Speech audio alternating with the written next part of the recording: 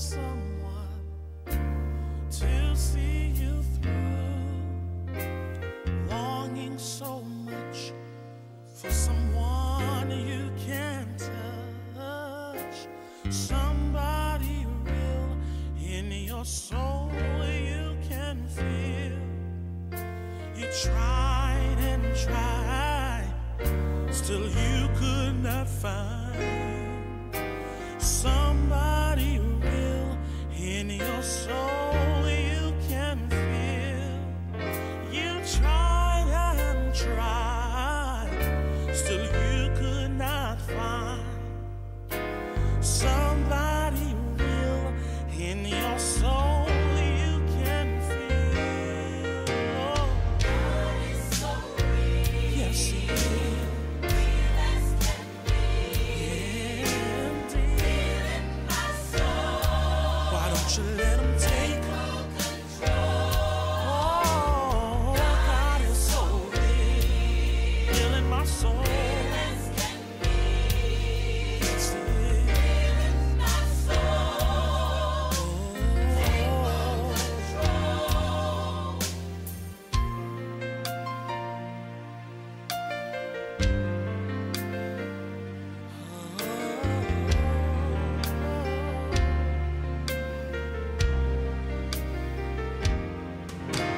Tears in your eyes when you realize He loves you so much. He's someone you can trust. Take your troubles along, your doubts and your wrongs. There's never a doubt that He'll bring you out. Oh, you cry and cry when you realize He loves you so much. He's someone you can trust. Oh, you cried and cried when you realize He loves you so much. He's someone you can trust. God is real. Yes, He is. He's real in my soul. That's why I let Him take full control. Oh, He's so real. Yes, He is. Why don't you let Him? Oh, I know He's real. Oh, we promised you and I that He's gonna live with Him on high. He picked me up that day I was down. Now my hope is gone and I can carry on. And that's why I'm about Him. God is real. So real. Real in my soul. That's why I let Him take control. I tried Him and I know that God is real. He has proven Himself time and time again. And I'm not worried about one thing. He's real in my soul. Oh, you don't have to cry. You don't have to cry no more. Give God all your problems. He will take them all, let Him solve them. Oh, wipe your tears away. God's gonna show you a brighter day. You don't have to worry no more. You don't have to worry. You don't have to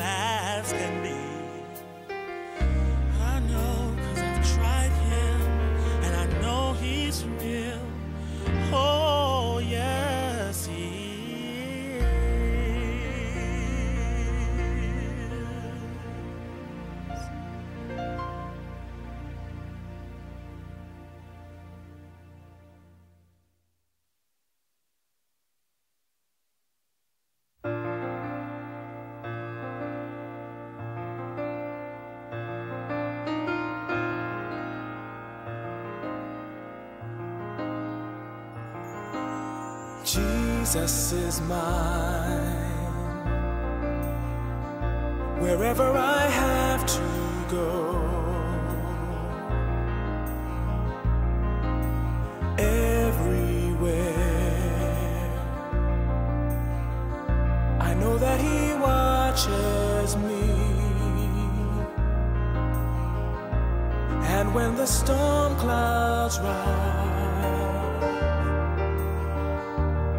even when my faith is tried, Jesus will light up my way, give strength for today. All of the time, I'll just be fine. Jesus is mine. Whatever I have to do,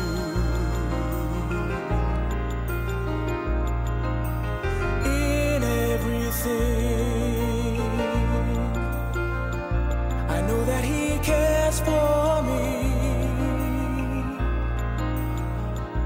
So when the hard times come by, tears fill my eyes, joy is deep inside. I can tell you why, oh I know that Jesus loves me all of the time. Jesus is mine. Jesus is mine.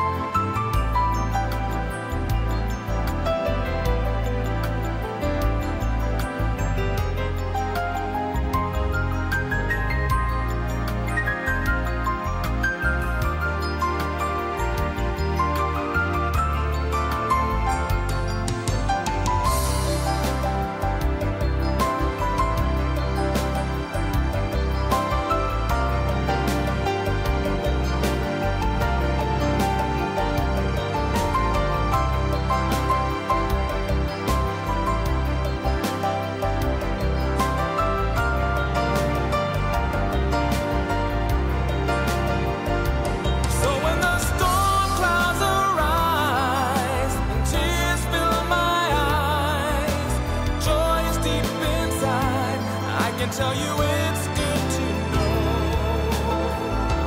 that Jesus loves me all of the time. Jesus is mine. Everywhere I have to go, He watches me. Jesus is mine. In everything for me, Jesus is mine. Good morning, everyone. Happy Sabbath to all of you. Thank you for coming to Sabbath school this morning. I know it's raining on the outside, actually just drizzling, but wet on the outside. It is my hope that the Lord will pour out much blessings upon us so that it rains here in the inside upon us in the forms of His divine favors and His blessings. At this time, we'll begin our Sabbath school program with prayer. Heavenly Father, we thank You for another Sabbath day of rest. Lord, You have said to us, let them make a sanctuary so that You could dwell in our midst. Lord, we have come into Your house of praise to worship You. We ask, O Father, that You will dwell in our midst this day and grant unto us a Sabbath day's blessing. As we seek to lift up Your name in praise and thanksgiving and share the good news of salvation and uplift each other with the message of today's lesson. I pray, O Lord, that you'll be the chief presider in our midst. Teach us what we do not know. Grant unto us your discerning spirit, enabling us to discern, learn, and understand the things you desire for us to learn, so that we can gain a fuller knowledge of your divine will, plan, and purpose for our lives. We ask these favors in Jesus' name. Amen. We'll begin this morning with song number 1. Song number 1 in your hymnal.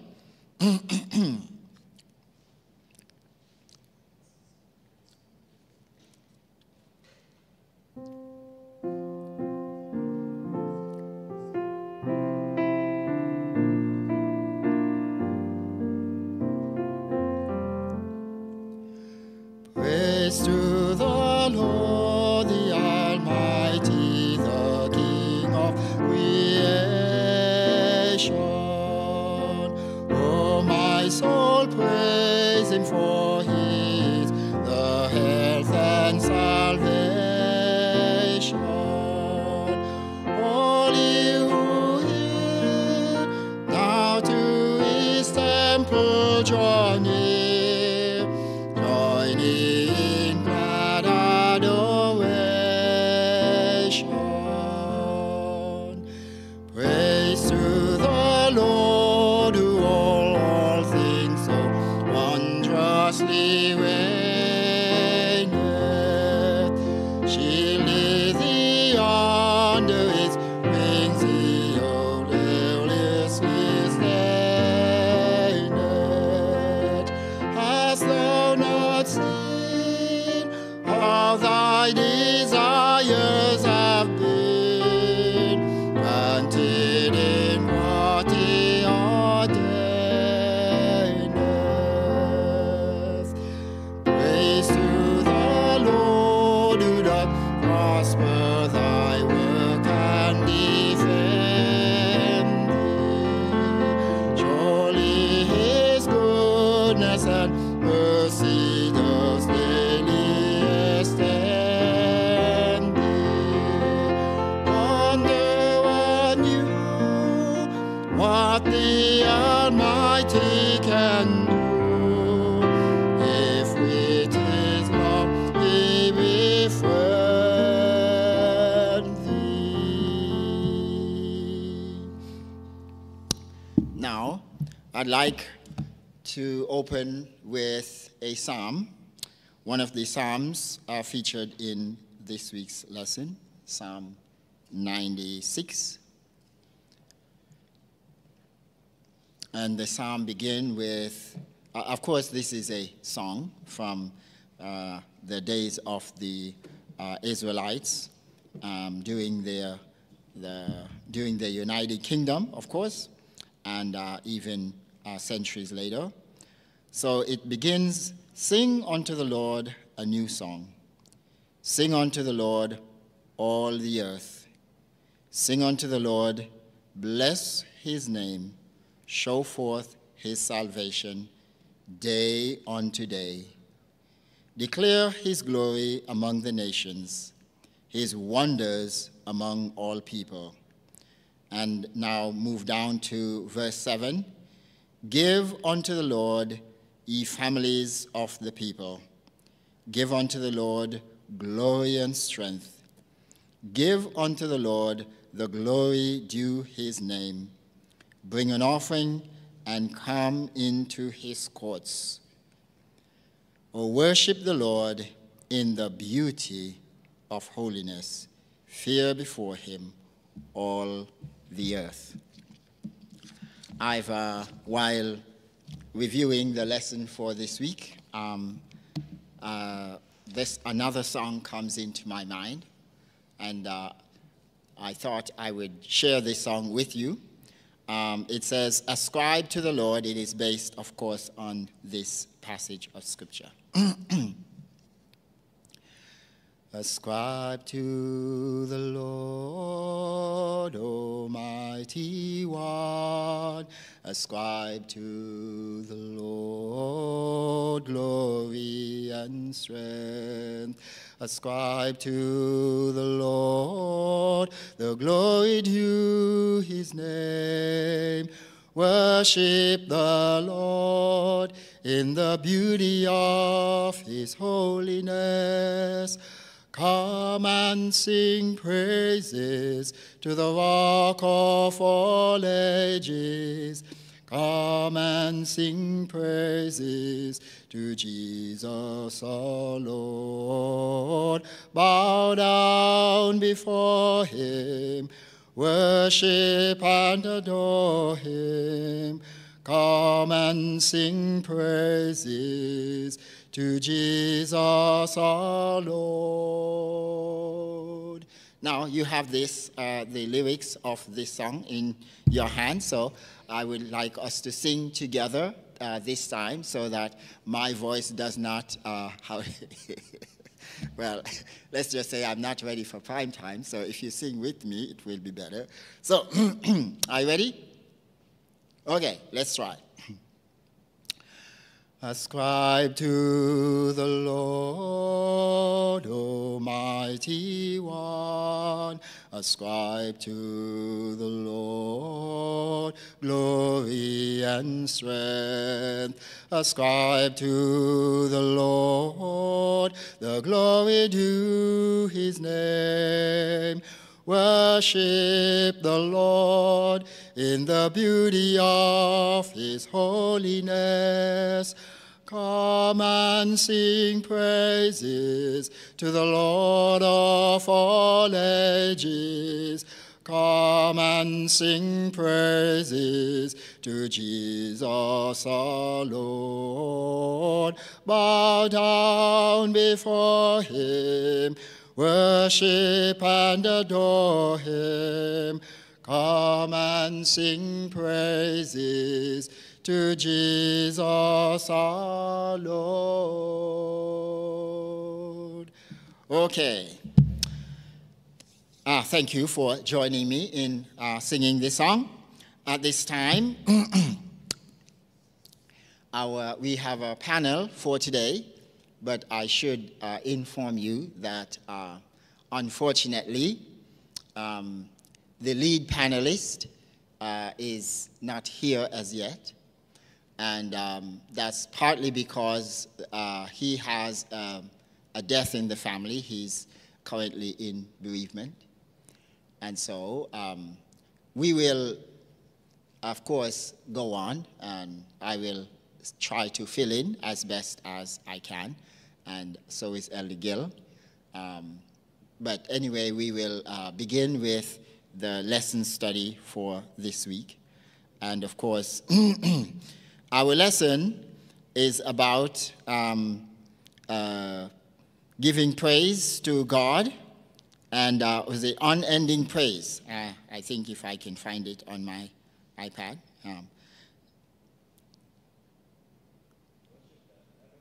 Yes, worship that never ends. Okay, unending praise. Worship that never ends. All right, thank you. If you don't mind, I would like us to begin with the the opening text or the memory text, which is found in Psalms 104, verse 3. Let's read it together after you found it. I will sing to the Lord as long as I live. I will sing praise to my God while I have my being. And this is the gist of the lesson for this week. Giving praise to God, or being in a state of unending praise. Now, I must confess, I'm not, how shall I put it? I'm not the best in obeying this command to give unending praise to God. Paul tells us in the New Testament, in all things give thanks. Sometimes, I must confess, that's hard. When bad things happen to us, it's hard to give praise, especially at that time. Most recently, I was hired as a contract worker at a company here in Greensboro, and I was faithful in providing the service for which I was contracted. And at the end of that contract, I calculated the hours that I had worked, and I sent the calculations to the individual who hired me, and she gave me a check. I brought the check to the bank, and a few days later, the check was recalled.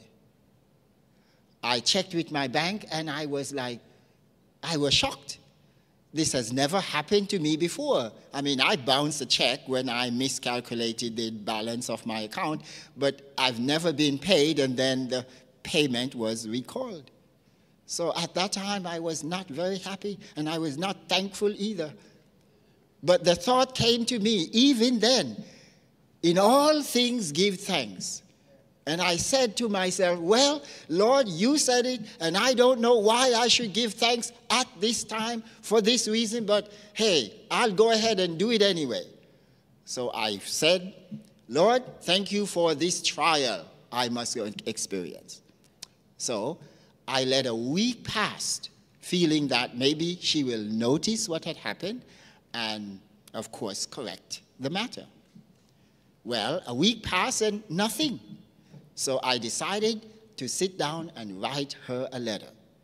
And I was very, how shall I put it, assertive in expressing my right to what I believe I was owed.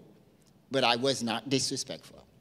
I tried to do it in a very Christ-like manner, but of course to exercise my right, to at least know why the check was recalled. It turns out that she herself did not know that the check was recalled. And when she inquired, it turns out that she herself had made some errors in calculation. But needless to say, she had no hesitation in writing me a new check and covering the cost or the fee that the bank charged for that transaction. So, in all things, give thanks. Now, I recognize that looking back at that situation, I realized I had the right to cuss and fuss, but I didn't. And in the end, she paid me, and then she said to me, I look forward to the next period when we can have your service again. So, I gave thanks at a time when I was not in the mood to give thanks, but the Lord found a way to bless me. And so, yes, sometimes we are not in that mood. But a command of God is not subjected to our moods. A command of God is required at all times. In all things, give thanks. And that is the gist of our lesson for this week. And so I will join the panel at this time and see if I can help in presenting a good lesson for today.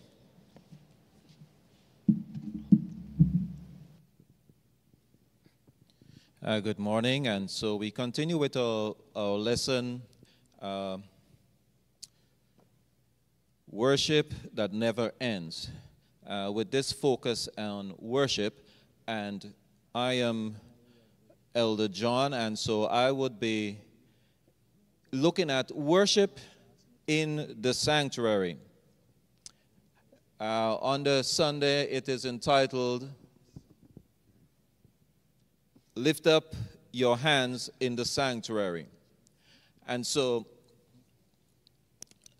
Psalm 134, verse 1 says, Praise the Lord, all you servants of the Lord, who minister by night in the house of the Lord.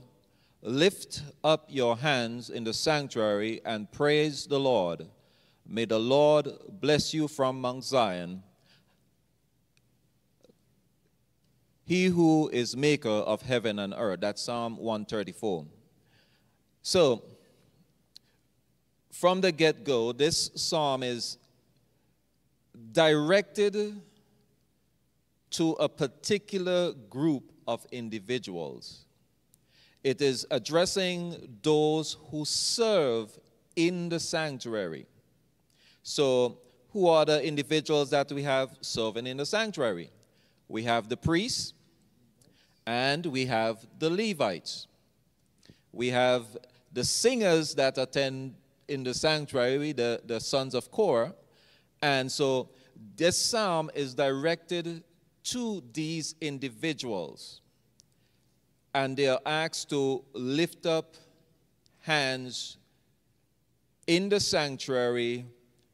And who are they blessing when they are holding up their hands in the sanctuary? They are blessing the Lord.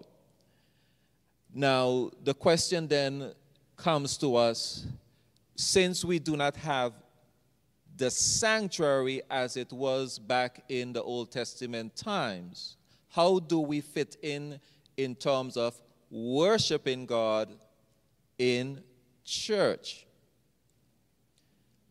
Is the psalm referring to us also? Now it is speaking about the priests who serve in the sanctuary. The question then remains, are we priests? Do you consider yourself a priest? Am I a priest in the sight of the Lord? Or are we to ignore this particular psalm and say that it does not refer to us? Well, let's see if we can draw ourselves into this equation. Could someone read for us? I could ask one of my associates here. 1 Peter chapter 2, verses 4 and 5.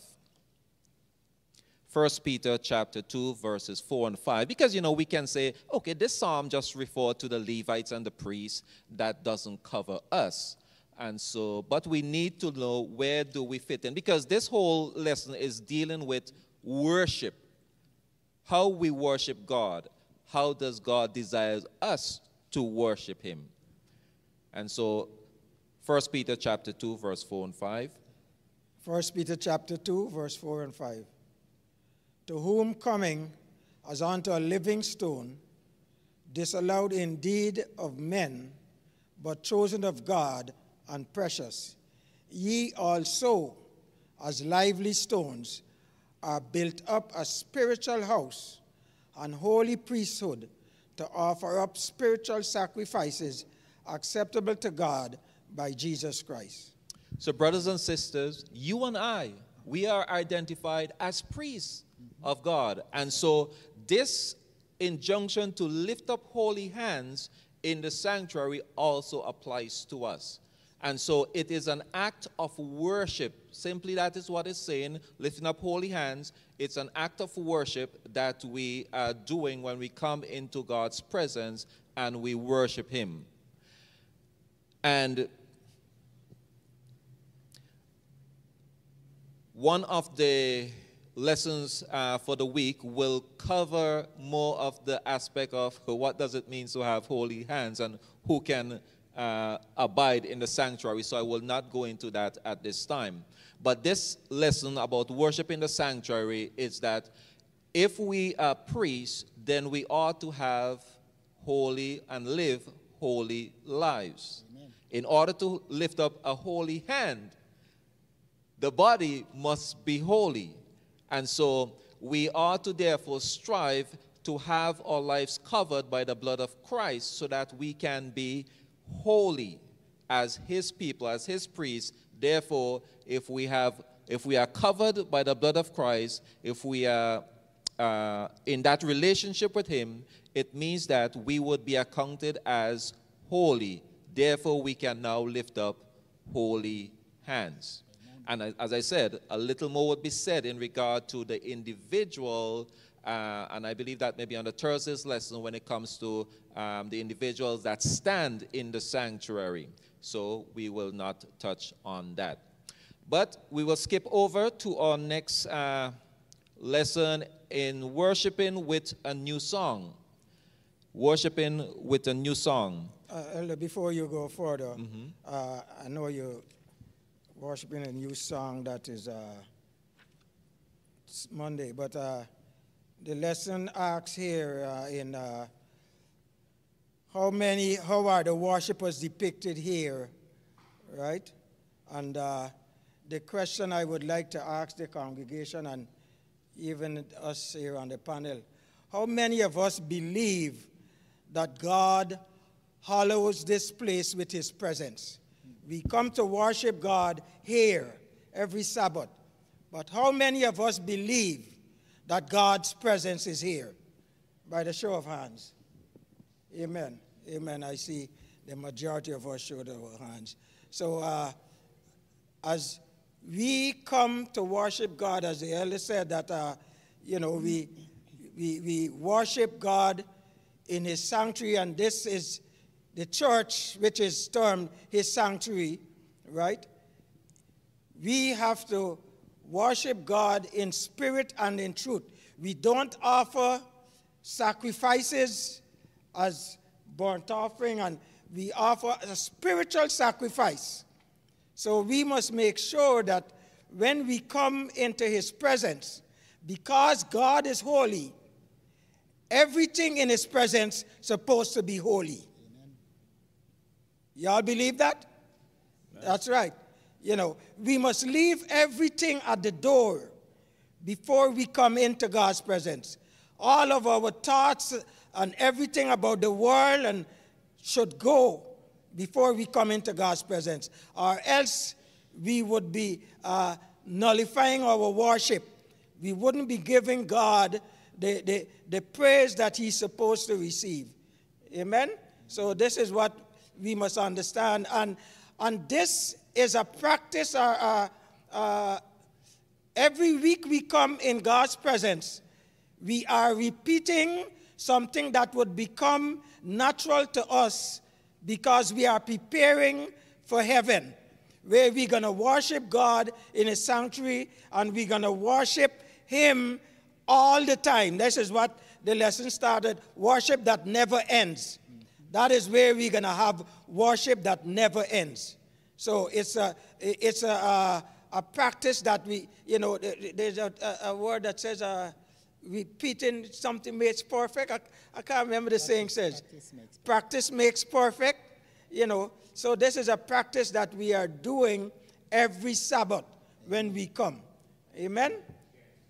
I would like to add as well. Dr. Legrand has a thought.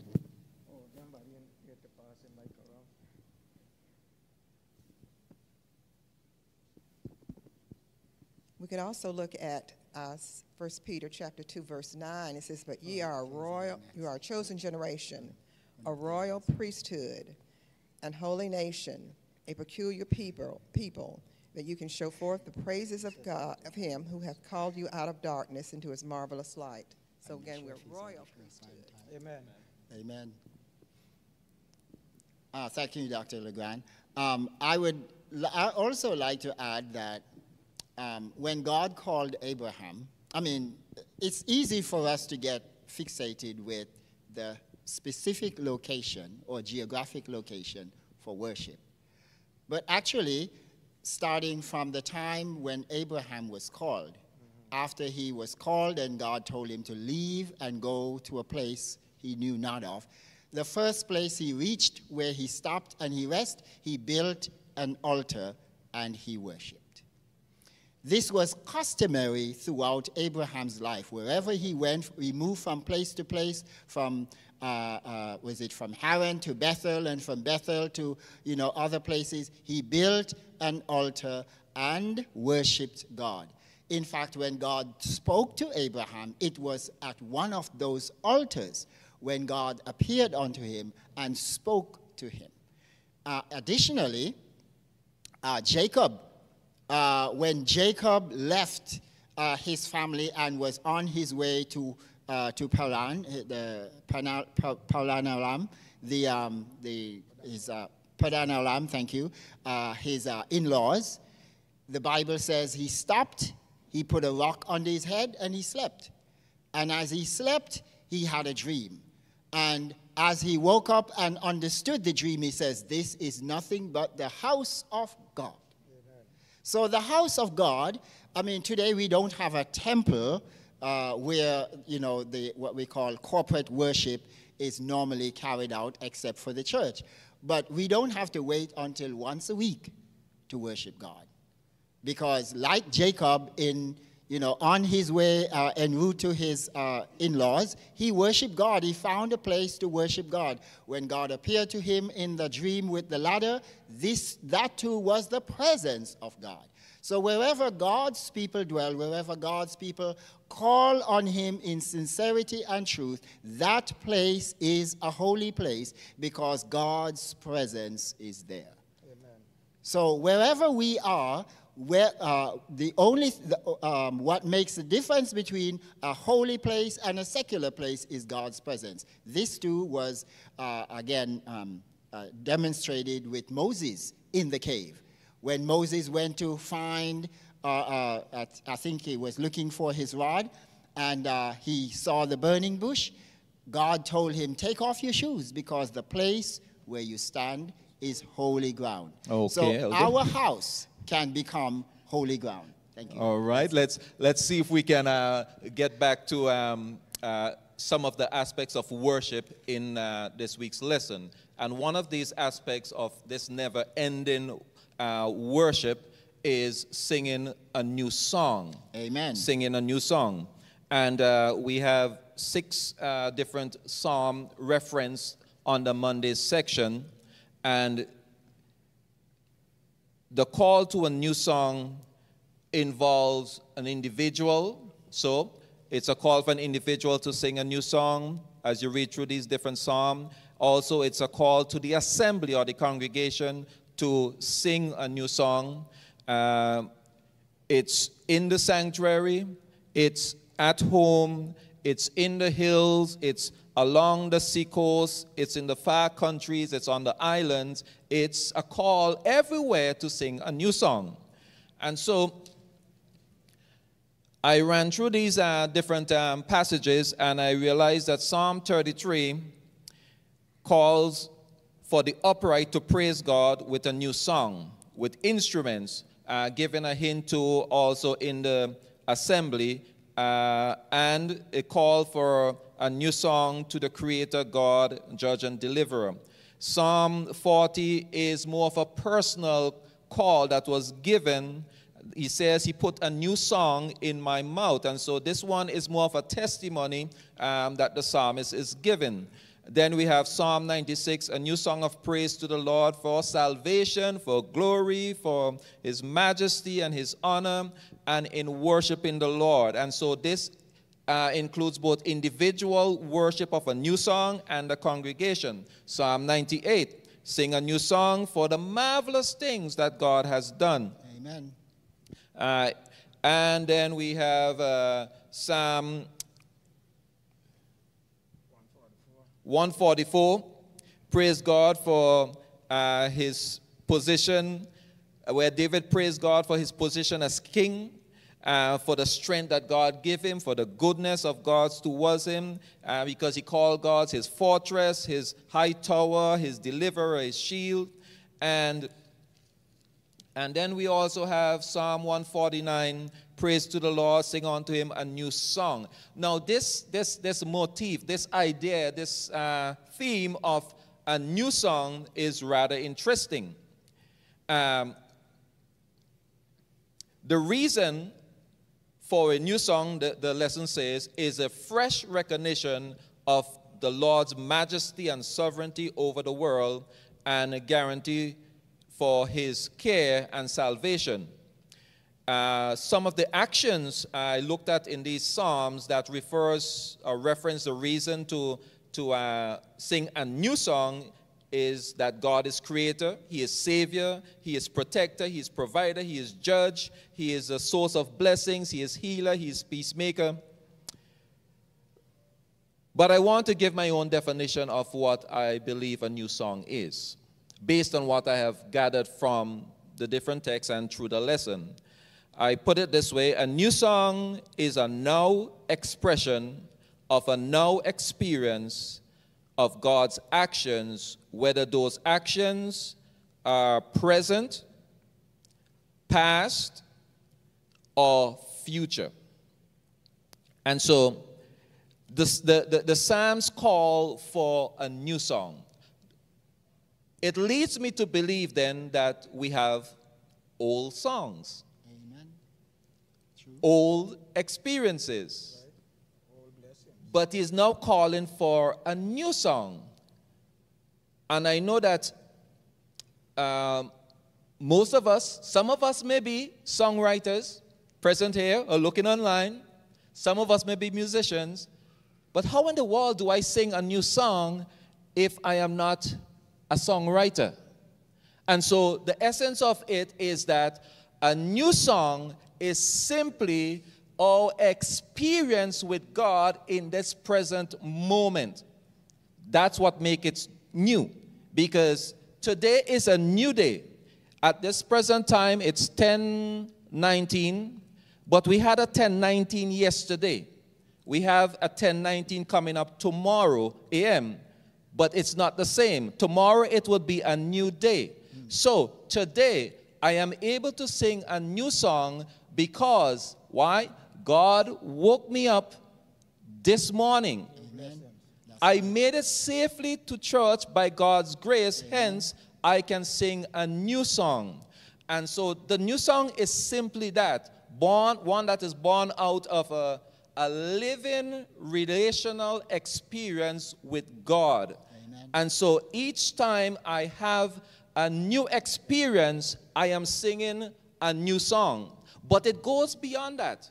This new song, I may sing a new song about my past experiences, Yes. where God brought me from. I can sing a new song based on someone else's experience because they have shared their experience. Now I know what they are going through and what God did for them, so that I can now glorify God with them. Amen. That's what praising and worshiping is about, and singing a new song. But I can also praise God with a new song because, look, I believe one of these days I shall live and not die. I will see my Father again. So I look forward to the new Jerusalem, to meeting Jesus. And so I have a new song that I can sing about all of this. And so the new song is simply about, we can even say, my new testimony, my new experience that I have in the Lord. So how many of us may have just woken up with a song on our hearts? You just wake up with a song, and that song is with you because it was born out of some experience you had. And if I were to ask you what song you had, and I will get different songs from each individual, but the question remains, so that as we try to get in more of the other lessons, the question remains, when you and I look back over our life and we consider all the blessings that God has done for us, what is that new song that you think about? Many, many years ago, this song came to my, I heard this song by, I think it's Yolanda Innocent. A simple song. Isn't God good? Isn't he mighty? And that song just pops into my mind when I see a sunset, when I see flowers, and I like flowers, I love nature. When somebody cuts me off in traffic and I escape an accident, I usually just say to myself, isn't God good? Amen. Because that song means that to me.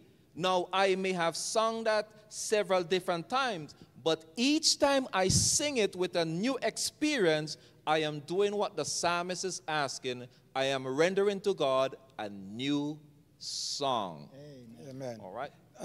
Just to add to what the elder was saying here, Psalms 50:23, the psalmist says that the Lord said, whoso offereth praise glorifieth me.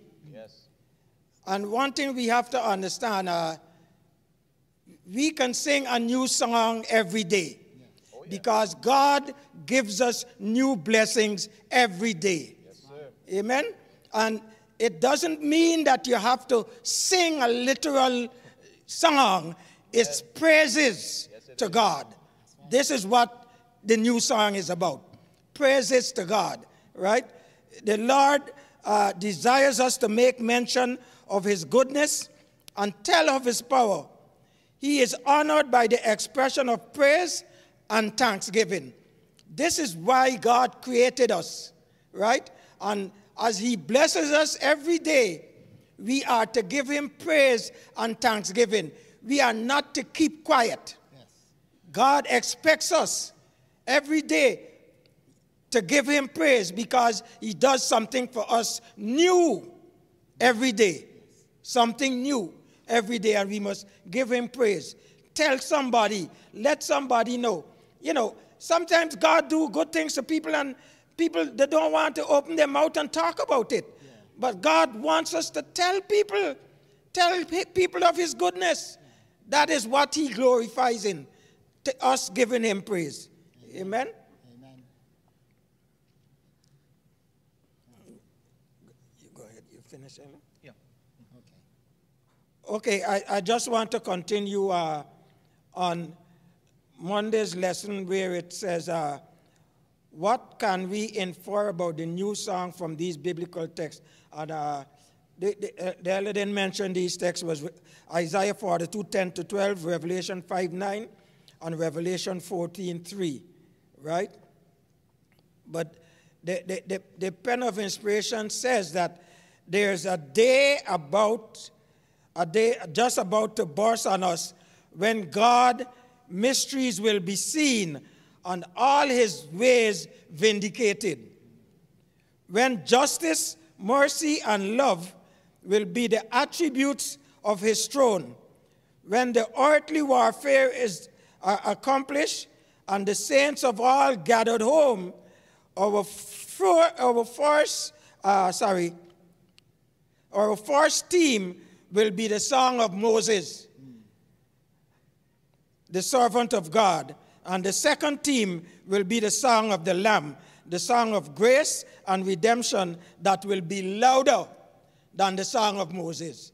So, even though, when we look back at what God has done for Israel and the children of Israel, we must understand that a day is coming when we're going to be able to make so much noise that it would be greater than when the children of Israel were rescued and being able to sing the song of Moses, right? It says here that a new song can depict a fresh song that no one has ever heard before, a song that commemorates a vivid experience of God's grace in one's life. The new song also expresses hope, in which case the newness of the song is demonstrated in the anticipation of the unique, unprecedented experience of God's majesty in the future. True worship goes beyond sacrifices and offerings and reflects a living relationship with God. That is always fresh and dynamic. In a sense, one could simply say that the new song is a new expression, even each day, of our love and appreciation for what God has done for us. And I must say this, we don't only have to come into the household of God, the place of worship, to sing a new song. It could be done in our homes, because when we worship God, and this is something that we as God's people must understand, that God gave us an example in the Bible of his people worshiping in the morning and the evening. And we must follow in that example. Worship God in the morning and in the evening. So when we come, we worship in the morning, we praise him and glorify him for giving us life another day. We go on the road, on the busy highways and byways, miss accidents and all of this stuff. Yeah. We are back home safely. We can be able to sing a new song. Amen. When we worship in the night for what he has done for us during that time, that day. So we must make sure that we don't take these psalms as just, it's just a psalm.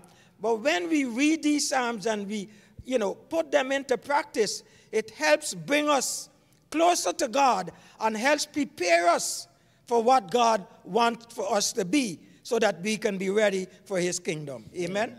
Okay, since the elder lingered a little bit more on the new song, Yes. I just wanted to go back a little bit to Revelation 14:3, which speaks about the new song about Moses and the Lamb. Right. And just to reference that, the references say they sung as it were a new song. Remember that the overall theme of the lesson is worship that never ends. Yes. So it appears in heaven as though it's a new song, yes, but it really isn't a new song, because even now we are singing about Moses and the Lamb. Yes. Even now we are having the experiences that we are going through of grace and mercy, so we are worshiping God even now. But when we get to heaven, it's new to the angels, right, because they cannot sing that because they did not have that experience. But it is a worship pattern that continues forever because we are connected with God, we are having that experience with God, and when we get to heaven, it's not a new worship experience in terms of worshiping God. It's a continuation, amen, of what, amen, we are doing down here. That's in right, worshiping God. The difference is that we would be in his very glorified, presence, total presence, no veil between. Right. But it's here that we are beginning to sing that song, yes, of Moses and the Lamb. Amen. Amen. Amen. As we move on to Tuesday's lesson asks, Lord, who may abide in your tabernacle? Oh, yes. Let us look at Psalms 15. Psalms 15. The upright. David says that, Lord, who shall abide in thy tabernacle? Who shall dwell in thy holy hill? He that walketh uprightly and worketh righteousness and speaketh the truth in his heart, he that backbiteth not with his tongue, nor doeth evil to his neighbor, nor taketh up a reproach against his neighbor, in whose eyes a vile person is contempt, but he honoreth them that fear the Lord. He that sweareth to his own heart and changeth not. He that putteth not out his money to usury, nor taketh reward against the innocent. He that doeth these things shall never be moved. Amen? Amen. So the question, who shall abide in your tabernacle? He that walketh uprightly, he that hath a clean heart. Amen? Yes. Brethren, do we have a clean heart? It's personal. Every one of us have to answer that question personally. Yes. You know. But God knows who has a clean heart. Yes. You know, none of us could look at anyone and know what their life was this week, what they did right, what they did wrong, right? That is not our concern, okay? Our concern is if we, of ourselves, right, lived a life worthy of being in God's presence today. Amen? Amen. The answer given to this psalm is a summary of the requirements already given in God's law and the prophets, the ones whose actions works righteousness and character in his heart are a reflection of God. And we know that the sanctuary was a holy place, and everything in it, including the priests, was consecrated. Thus, holiness is a mandatory requirement for entering in the presence of God. Is that the same today? It should be. Huh? Anyone want to answer that question? Is that the same today? Because we, as I said earlier, we must know that God's presence is here. And if we are coming into God's presence, right, we should make sure, as the question is asked, who are worthy of worshiping in God's presence. Amen? Yeah. So I would say that we are all worthy, because if God is holy and we are worshiping in God's presence, then all of us supposed to be holy. Amen? Do you agree? Yes. All of us supposed to be holy. All right. Could I add to that? Yes, go ahead, Elder. To what you just said. All of us are worthy through Jesus. Amen. Only through Jesus, only covered by his righteousness. And if we do as we often do, because of our humanity, in that we take off our righteous cloak every now and then to retaliate with somebody or get back with somebody, we are defeating the work that Christ is doing in us. And so we ought to be his morning, noon, and night. Amen. And so we are not called to be part-time worshipers in his sanctuary. It gets more personally and in depth when the Apostle Paul reminds us not of the heavenly sanctuary or the earthly tabernacle, but he says to you and I, you are the temple of God, of the living God. Amen. Why? Because the Holy Spirit is dwelling in us. The Holy Spirit, God, wants to dwell in us. And so we become holy when the Holy Spirit is dwelling in us. Amen. The Holy Spirit will not abide in an unsanctified vessel. Mm-hmm. And so we need that constant cleansing of the Holy Spirit. And he says, sanctify them through thy word is truth. And so we have to be in the word so that we can have that sanctified life, so that we can indeed be considered holy. Again, no one is perfect outside of Christ. Yes. And so we have to be wrapped up in Christ in order for us to be considered holy, and for our worship to be considered acceptable to God. Amen. Amen. And there's a question here that asks, what does it mean to be holy? And the elder answered most of it. But I just want to share with you also that it says to avoid the things that would separate us from God. This is what we have to make sure, that we avoid those things that would separate us from God. And the pen of inspiration says here in Lift Them Up, page 341, it says that if the members of the family are not prepared to dwell in peace here, all right? If the members of God's family of the church are not prepared to dwell in peace here, they are not prepared to dwell in the family that shall gather around the great white throne. Yes. Amen? So we must understand that this is not just we living life, okay, as a haphazard. We don't care how we live today and how we live tomorrow.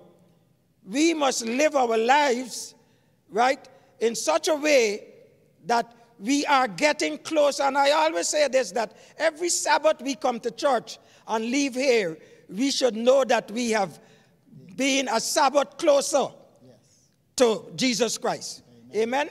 We must always make sure we have that experience. We know that we are a Sabbath closer to Christ's return. So it's a preparation that we are going through, right? And the lesson says here that a blameless life springs from the acknowledgement of God's servants to live in the fear of the Lord, which means to live in unhindered fellowship with God and in submission to his word. A testimony of a devoted and pious life brings praise to God and not to one's own self. Notice that most requirements in Psalms 15 are given in negative terms. This is not about earning God's favor, but about avoiding the things that would separate us from God. Amen? Amen. That is our duty, not God, our duty. Go ahead, Elder King. If we are indeed holy, does that mean that we are no longer what we used to be before we became holy? That's right. We cannot be holy and be the same as we was before. So the nature changes, which means that the desire changes, which means that that which pleases us change, which means that the activity changes. When we had the information about who will abide in the tabernacle, and you read the list of things that that person would do, if one is holy, truly holy, that means that the nature has changed, which means that the activity would change. That's so right. you would see the evidence of one being holy if, in fact, they are holy. Amen. And as the elder said, we could only be holy if the Holy Spirit is dwelling inside of us. Yes. And this is why we, the prayer meeting group, we know that we've been praying for God's Holy Spirit every day. We ask people to, in your prayers every day, ask for God to baptize you anew with the Holy Spirit. And this is one thing we have to know that when we ask God, that we don't have to say, well, if that's your will, we know that it is his will to baptize us with the Holy Spirit. But we have to want it. We have to long for it. We have to have a desire, a thirst for his righteousness. If we don't have that, right, it wouldn't happen. Because, we know that the work is going to finish in power. Yes. And it's us, his church, is going to be the ones that are going to finish this work. And the only way we can do that is that we have that dunamis power inside of us. Amen. Any thoughts before we move on to Wednesday's lessons? You want to talk about Wednesday? Declare his glory among the nations. Okay. Wednesday's lesson is Declare his glory among the nations. It begins with Psalm 96. What manifold aspects of worship are mentioned in this psalm? Psalm 96. If we can go back to the first few verses of Psalm 96, let's examine this psalm once again. It begins, sing unto the Lord a new song.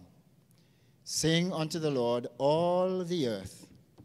Sing unto the Lord, bless his name. Show forth his salvation from day to day. Declare his glory among the nations, his wonders among all people. For the Lord is great and greatly to be praised. He is to be feared among all gods, or above all gods.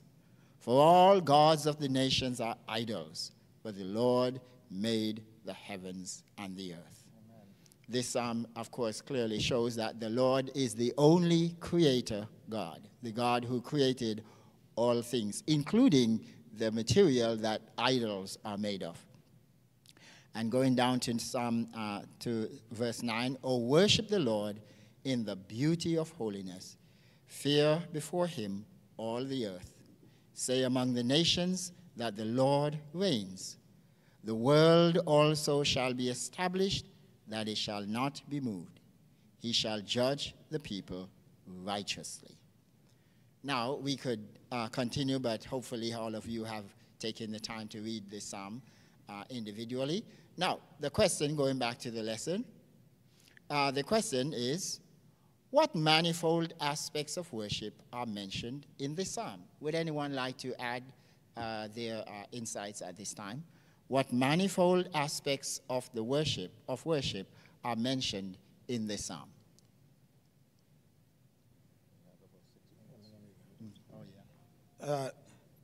One thing I notice here, brother teacher, that the Sabbath lies at the foundation of divine worship, because it reminds us of God as our creator and we as his creatures. Yes. So, and it shows the uniqueness that Psalms 96, referring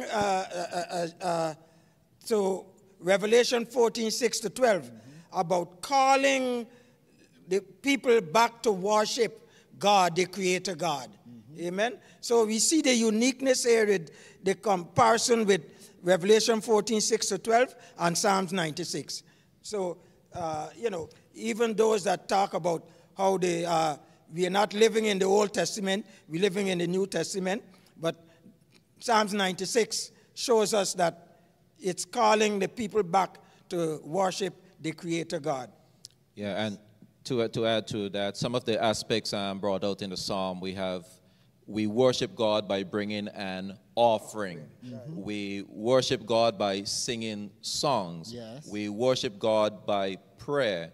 We worship God by giving testimonies. We worship God by sharing the message of salvation with others.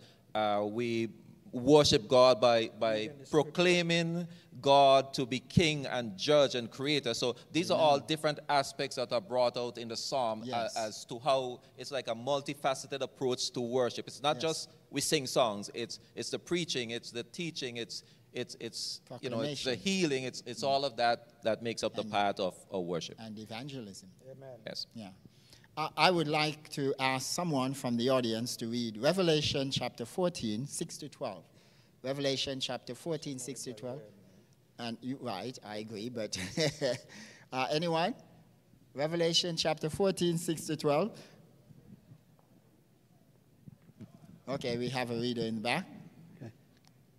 Then I saw another angel flying in the midst of heaven, having the everlasting gospel to preach to those who dwell on the earth, to every nation, tribe, tongue, and people, saying with a loud voice, fear God and give glory to him, for the hour of his judgment has come, and worship him who made heaven and earth, the sea, and springs of water. Another angel followed, saying, Babylon is fallen, that great city, because she has made all nations drink of the wine of the wrath of her fornication. Then a third angel followed them, saying with a loud voice, if anyone worships the beast and his image, and receives his mark on his forehead or on his hand, he himself shall also drink of the wine of the wrath of God, which is poured out full strength into the cup of his indignation. And he shall be tormented with fire and brimstone in the presence of the holy angels and in the presence of the Lamb. And the smoke of their torment ascends forever and ever. And they have no rest day or night, who worship the beast in his image, whoever receives the mark of his name. Here is the patience of the saints. Here are those who keep the commandments of God and the faith of Jesus. Amen. Thank you, Elder. Now, the last part of Wednesday's lesson tells us this. The universal appeal of Psalm 96 to worship the Creator and the Judge is reflected in God's final gospel proclamation to the world. The three angels' message of Revelation 14, 6 to 12.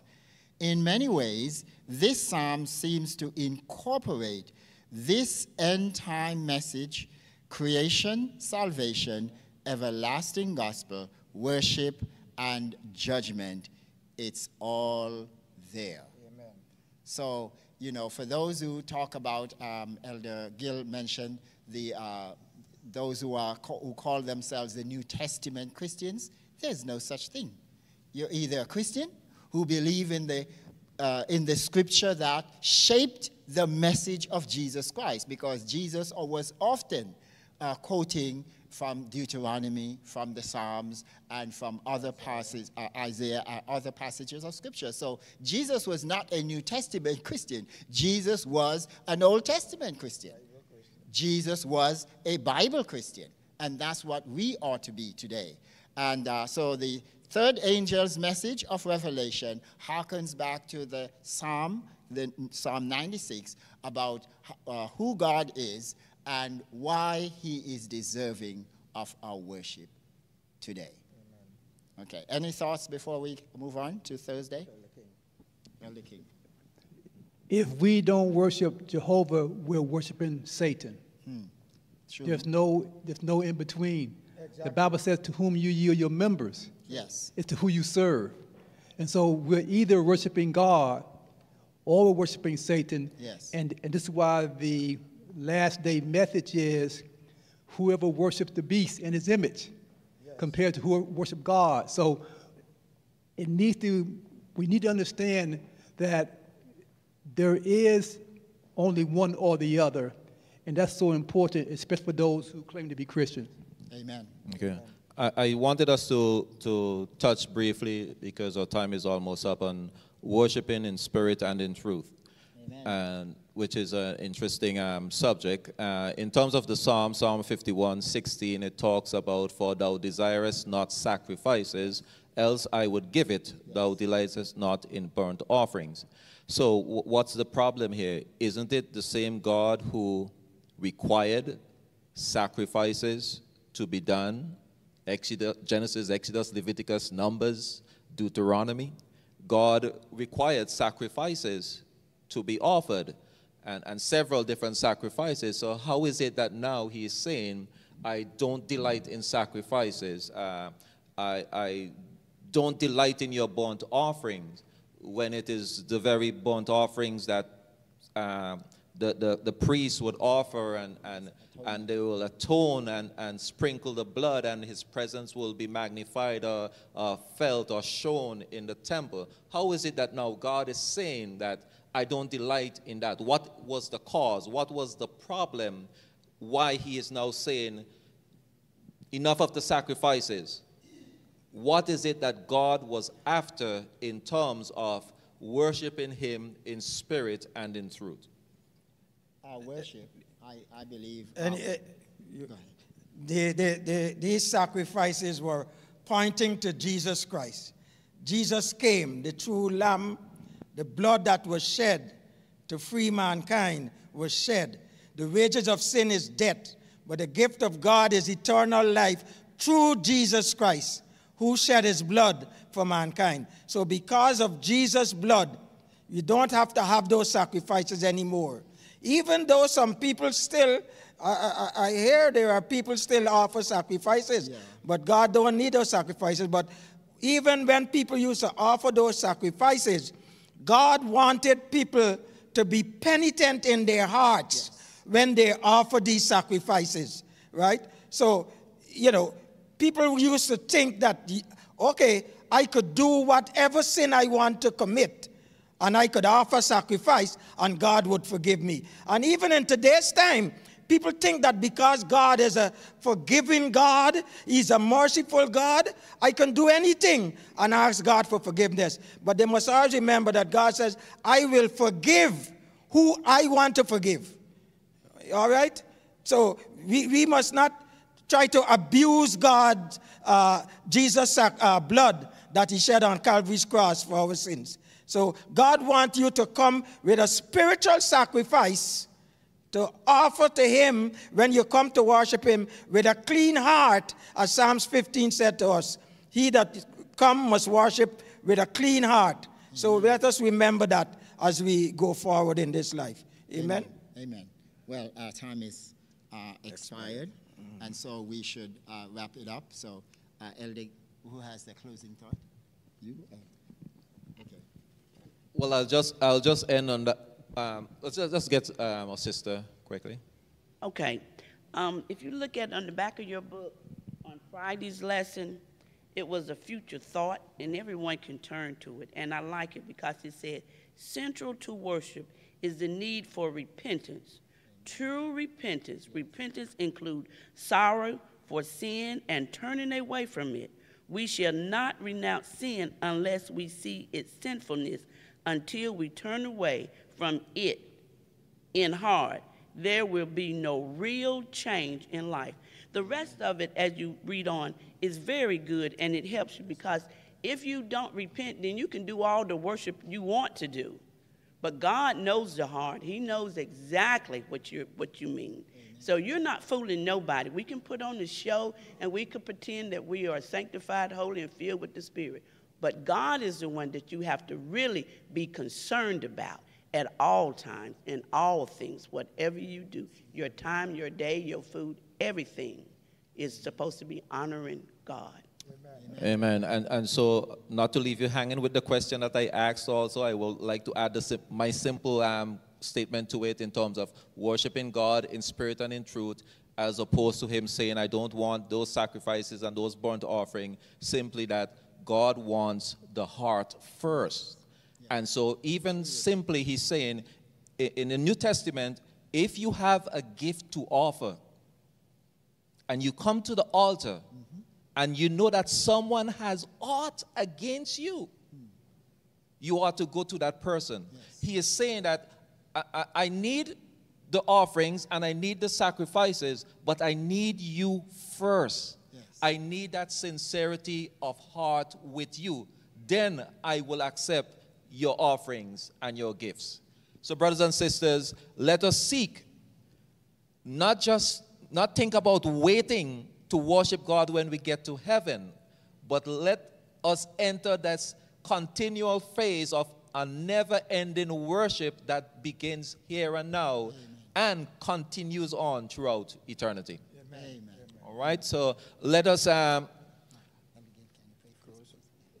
go ahead and let us bow our heads, and we will pray over the offerings, and then we'll have the deacons come and pick them up as we are finished. Go ahead, Elder. Let us pray.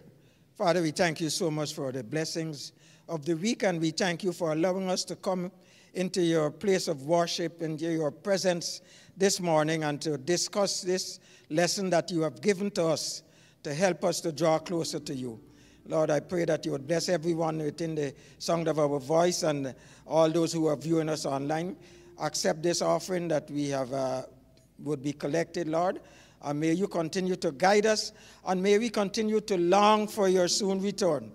And as we do so, Lord, help us to do what we can to prepare ourselves to be able to do this work that you have called us to do.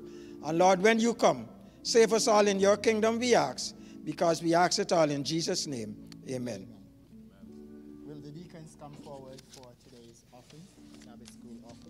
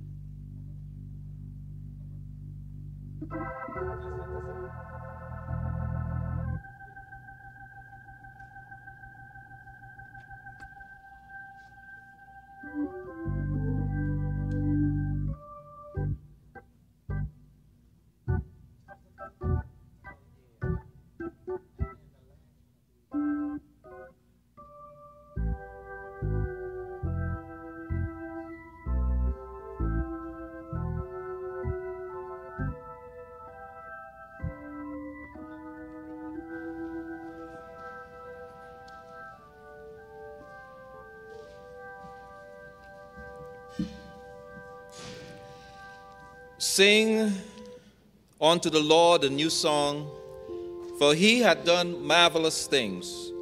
His right hand, his holy arm had gotten him the victory. The Lord had made known his salvation. His righteousness had he openly shewed in the sight of the heathen. He had remembered his mercy and his truth toward the house of Israel.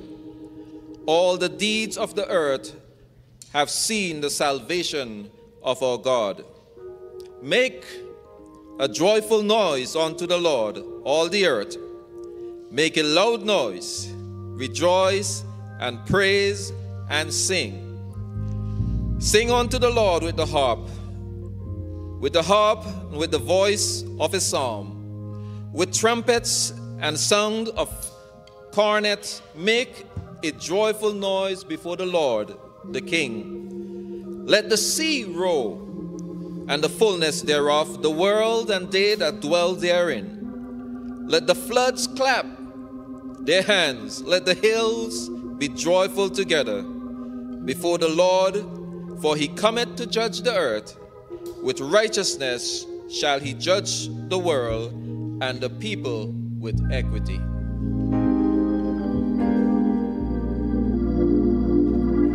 We set our work aside and leave our cares behind on this day of Sabbath rest. On this your holy day, we've come to give you praise on this day of Sabbath rest, Sabbath rest, holy rest, on the day he set aside, our Lord blessed and sanctified, Sabbath rest, holy rest.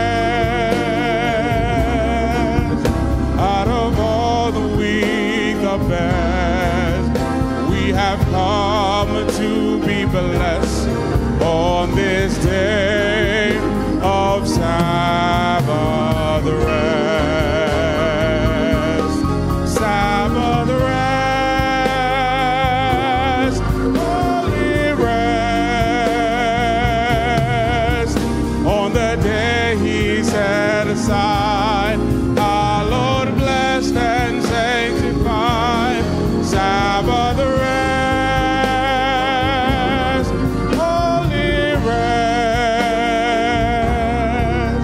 Out of all the week the best, we have come to be blessed on this day of Sabbath rest, Sabbath rest, holy rest, on the day he set aside, our Lord blessed and sanctified, Sabbath rest, holy rest. Out of all the week the best, we have come to be blessed on this day of a Sabbath rest.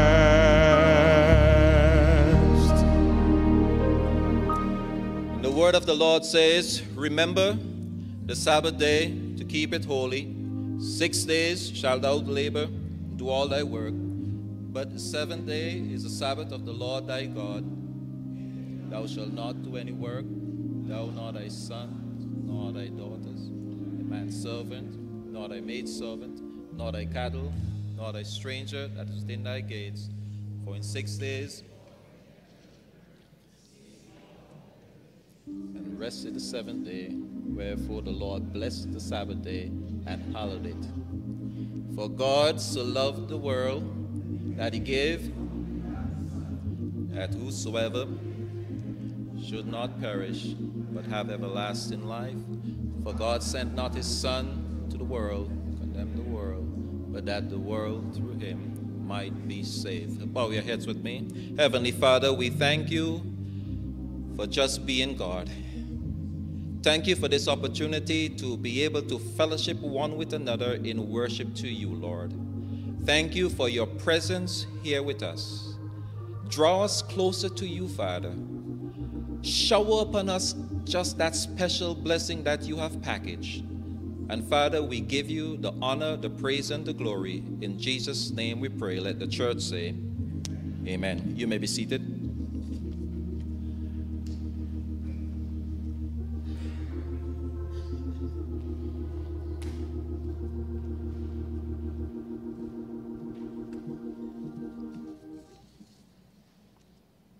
Happy Sabbath, church.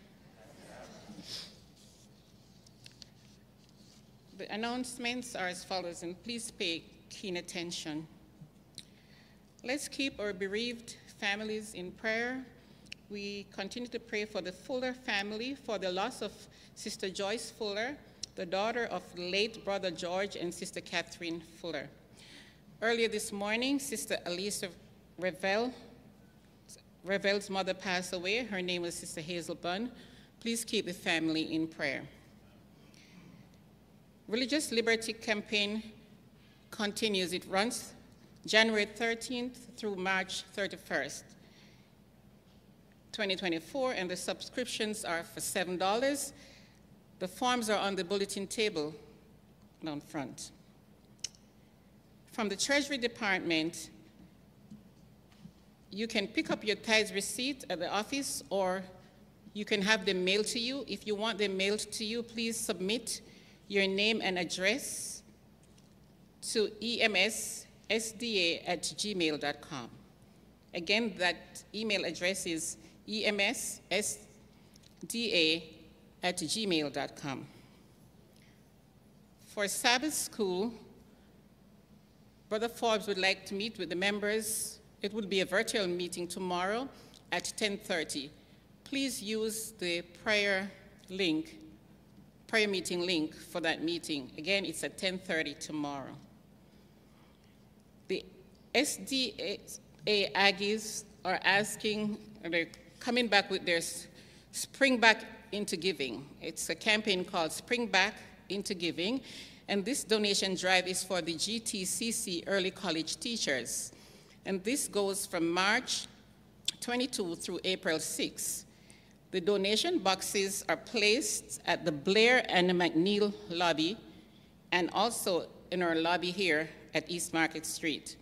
Please donate the following items as they are requesting them: index cards, pencils, colored dry erase markers, sticky notes, invisible tape, lamination pockets, alcohol wipes, hand sanitizers, electric pencil sharpeners, copy paper, and Post-it pads.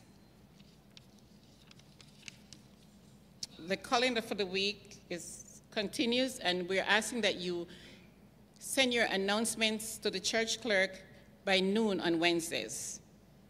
And today, March 23, we are having children's church. They're beginning right now and going to the end of service. Parents, please act accordingly and take your children to the blue room over there. Children choir rehearsal is today after service in the blue room. And tomorrow, today, men ministry will meet with Elder Gill right in front after service. So men ministry members, please come down front right after service to meet with Elder Gill.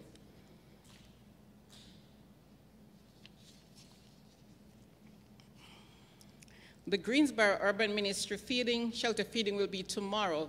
Volunteers are asked to be there at 5 p.m. as dinner is served at 7 p.m.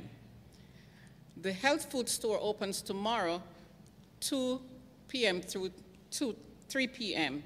And we're asking that you contact the Browns the day before or 30 minutes prior to 2 p.m. if you want to get items from this food store.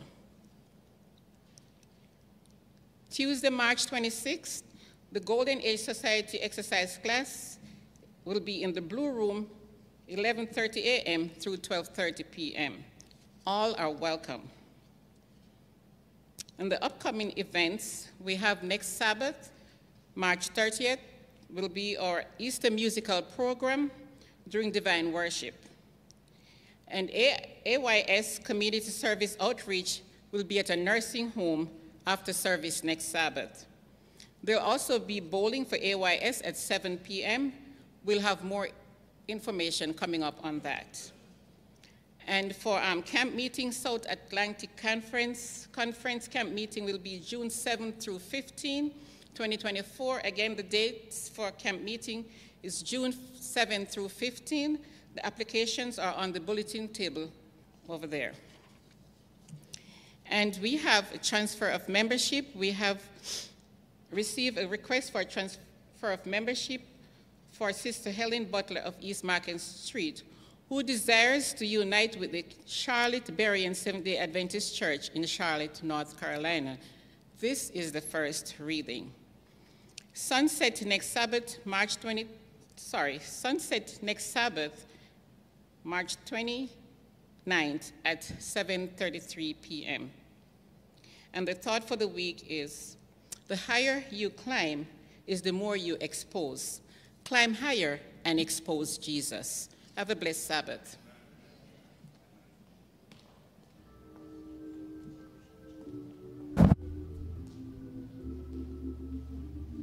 Thank you, Sister McFarlane. We appreciate that. We just want to praise God for his goodness and his kindness to us. And if you're happy to be in the house of God, let me hear you say amen. I know it may be a little rainy outside, maybe a little cloudy outside, but it ought to be joyous on the inside. Come on, say amen. We ought to have joy on the inside, and we just want to praise God for his goodness and his mercies to each and every one of you, each and every one of us. And as we've come into this worship spot, my prayer is that heaven will come down and glory will fill our hearts. Would like to not only welcome you into the service this morning, those who are here in person, but like to also welcome those who are online. You could have gone any place else to worship, but you chose to worship with us. And for that, we are eternally grateful. We want you to know that you can put it in the chat, let us know that you're here visiting maybe for the first time or coming back for another time. And we will love to just shout out to you and let you know that we appreciate having you in this virtual space. Are there any individuals who are worshiping with us today that are visiting with us, maybe for your first time? If you'll stand at this time, we just want to make sure that we clear the air to make sure everyone is welcomed. Okay?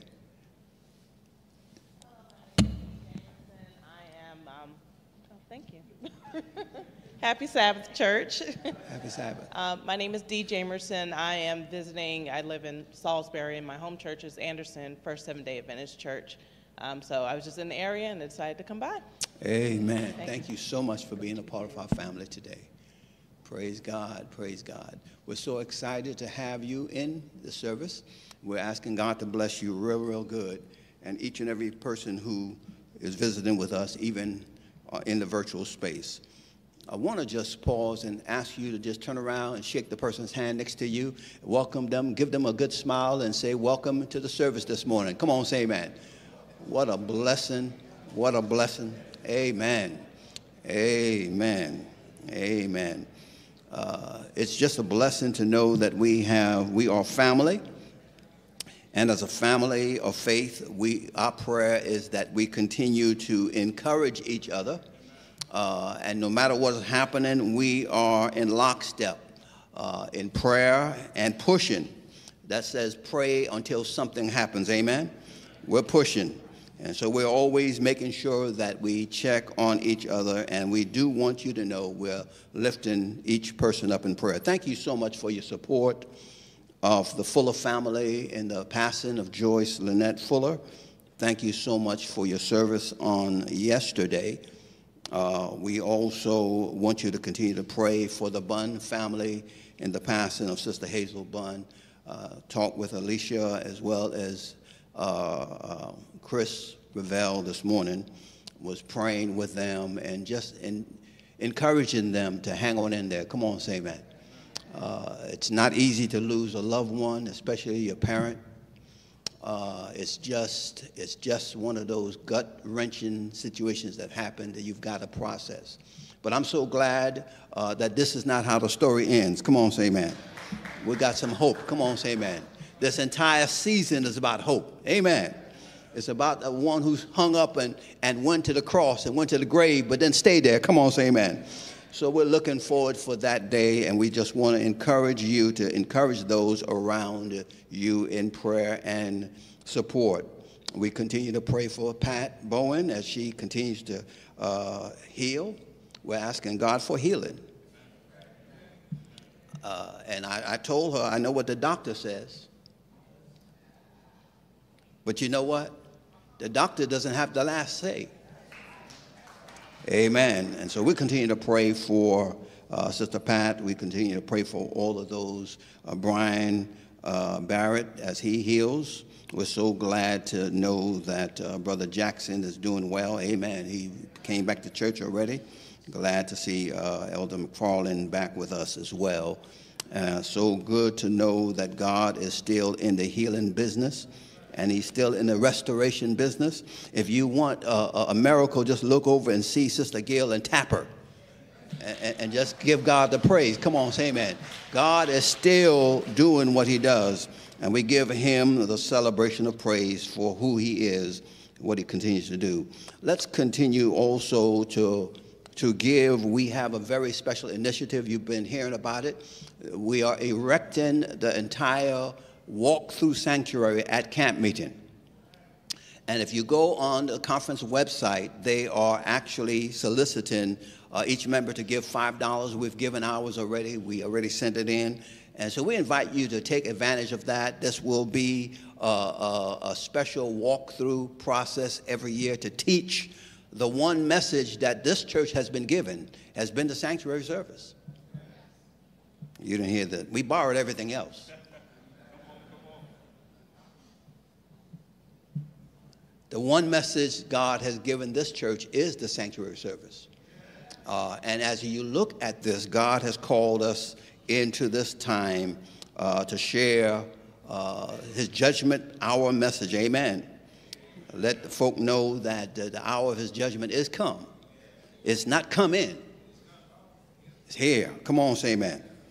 And we are living in those times. And so we invite you to get online. And if you don't do it online, if you want to put it in an envelope, we will still send it to the conference. And we invite each person to take advantage of that. Every year they're going to erect it and have a walkthrough, a vivid, virtual look. You can actually walk through it and see it and touch it, amen, and understand it. So what a blessing. So we're looking forward to you contributing for that. And today we have a celebration of Elder King and his wife. 46 years, is that? Is that 46? Would you stand? Stand.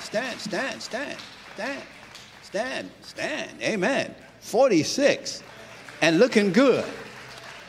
Amen. Their anniversary. We praise God.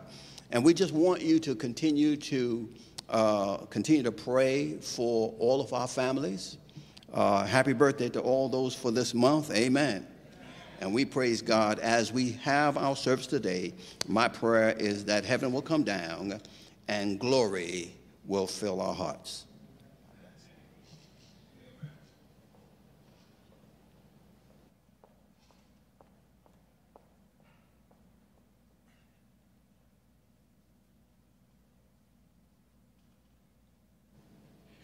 Good morning and happy Sabbath. So I am here this morning to do the Education Ministry Spotlight. My name is Simone Smith, and I'm the Education Ministry Leader here at East Market Street. And I've always had a passion for education. My mother was a teacher for 20 years, and I just always loved the idea of being a student and teaching. And I've also had a passion for youth ministries, for everybody from birth, pre-K, not just pre-K to 12, but pre-K to, as they say, 16, which is like college and beyond. And we have church members who are in all those categories. So what does education ministry entail?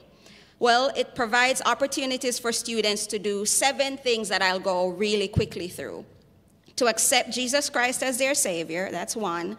2, to allow the Holy Spirit to transform students' lives. 3, to fulfill the commission of preaching the gospel to all the world. 4, to develop the whole person concept in each student. 5, educating students to accept service as a way of life. 6, to be sensitive to the needs of people, whether at home or in society. And 7, for these students to become active members of the church. So while the church, of course, promotes Christian education for all students, we realize that there will be students in secular schools. And Ed Ministry is also aimed at supporting those students to accomplish all the previous 7 points that I just mentioned. And that's where Public Campus Ministries comes in. Public Campus Ministries is also known as Adventist Campus Fellowship, and it ministers to Adventist students and faculty on public university and college campuses. And that is a main wing of what the education ministry of the church is tasked to do, is to support these public campus ministries. We are so grateful to God that our university neighbors right behind us, North Carolina A&T State University, is the proud host of an Adventist Campus Fellowship, and they proudly call themselves the SDA Aggies. So Miss Bignall, who is waving to you right there, yes, Baisha Bignall, she's the vice president of SDA Aggies and is also the person who is spearheading the supply drive that the announcements talked about earlier. So the Education Ministry Committee members serve as faculty advisors to the SDA, as a faculty advisor to the SDA Aggies, and also actively support these collegiates by always reaching out to them. We make sure that we host lunches here at East Market Street and at different people's homes. The SDA Aggies, they're a vibrant lot. All the college students, it's not only Aggies who are in the collegiate ministry.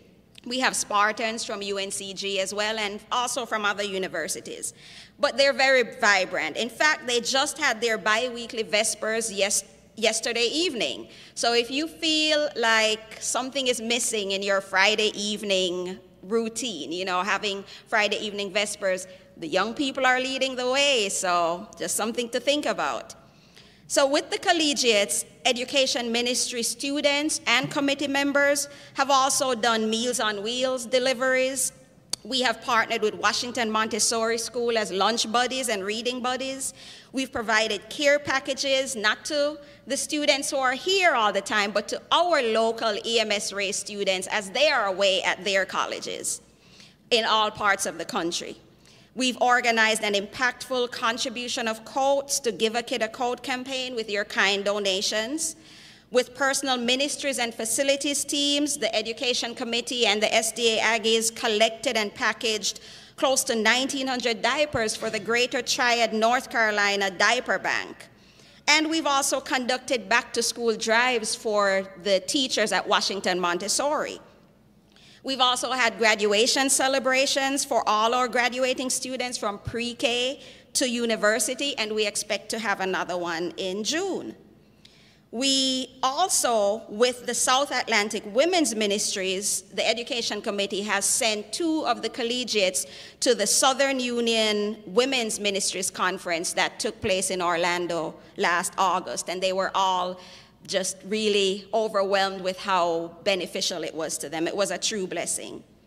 So thanks to everyone who supports the collegiates, who supports all the students in the church, and thanks to all of you who set a foundation over years and decades by interacting with college students and making sure that even when the church school was here, supporting students. And we hope that that will continue. We know that will continue in the future and set a foundation for excellence in education here at East Market Street. We welcome any new members and ministries who want to partner with education ministries. Just get in touch with me or anyone on the team, including Troxler and many others who I've asked, but I'm not going to say their names in case they're saying, oh, I didn't commit. But definitely we have many people whose heart is with education ministry, and we welcome many more. We thank God because we will continue equipping young people for service as an army, rightly trained, not by might, not by power, but by the Holy Spirit to fulfill this work of bringing the gospel to the whole world. Thank you. And please, as Ms. Bignall would remind us, please don't forget the supply drive that we have going. There are boxes in the atrium with flyers, and you can also contact us with any information. Thank you for allowing us to spotlight education ministries.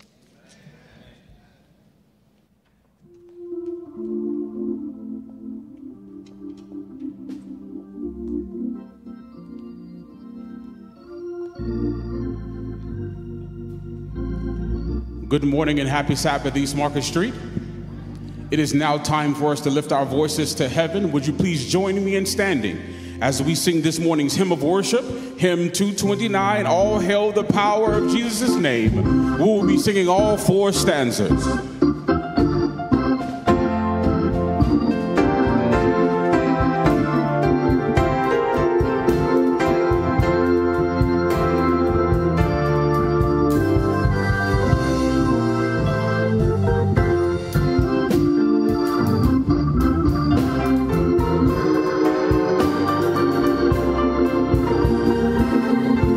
Together with that first verse.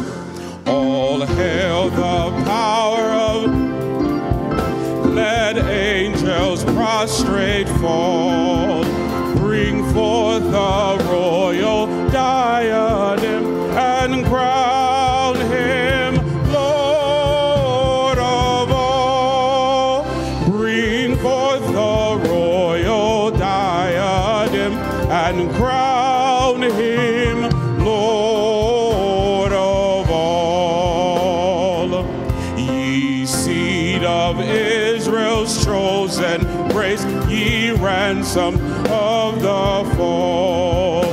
Hail him who saves you by his grace and crown him Lord of all.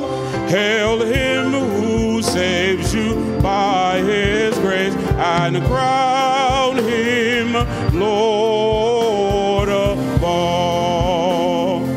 Let every kindred, every trial on this terrestrial ball, to him all majesty ascribe and crown him Lord of all.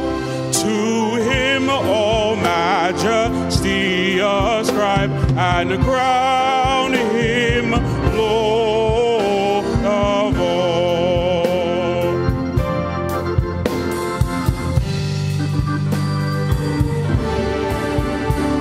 Oh, that with yonder sacred throne we at his feet may fall, join in the everlasting song and crown him Lord of all. Join in the everlasting song and crown him Lord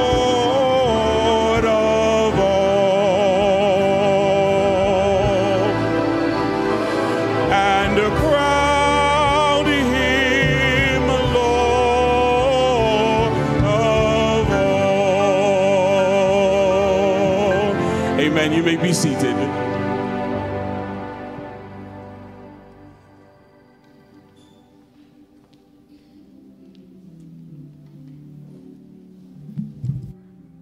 Happy Sabbath. We're going to continue our worship in prayer.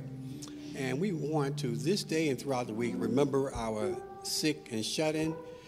We also want to remember the Fuller family in prayer this day and throughout the week. Also, I ask you to pray for my sister-in-law, Alicia Revelle, my brother, Elder Chris Revelle, and the Bunn family for losing his mother-in-law, Hazel Bunn. You know, I can confess, I am so tired and really sick of death.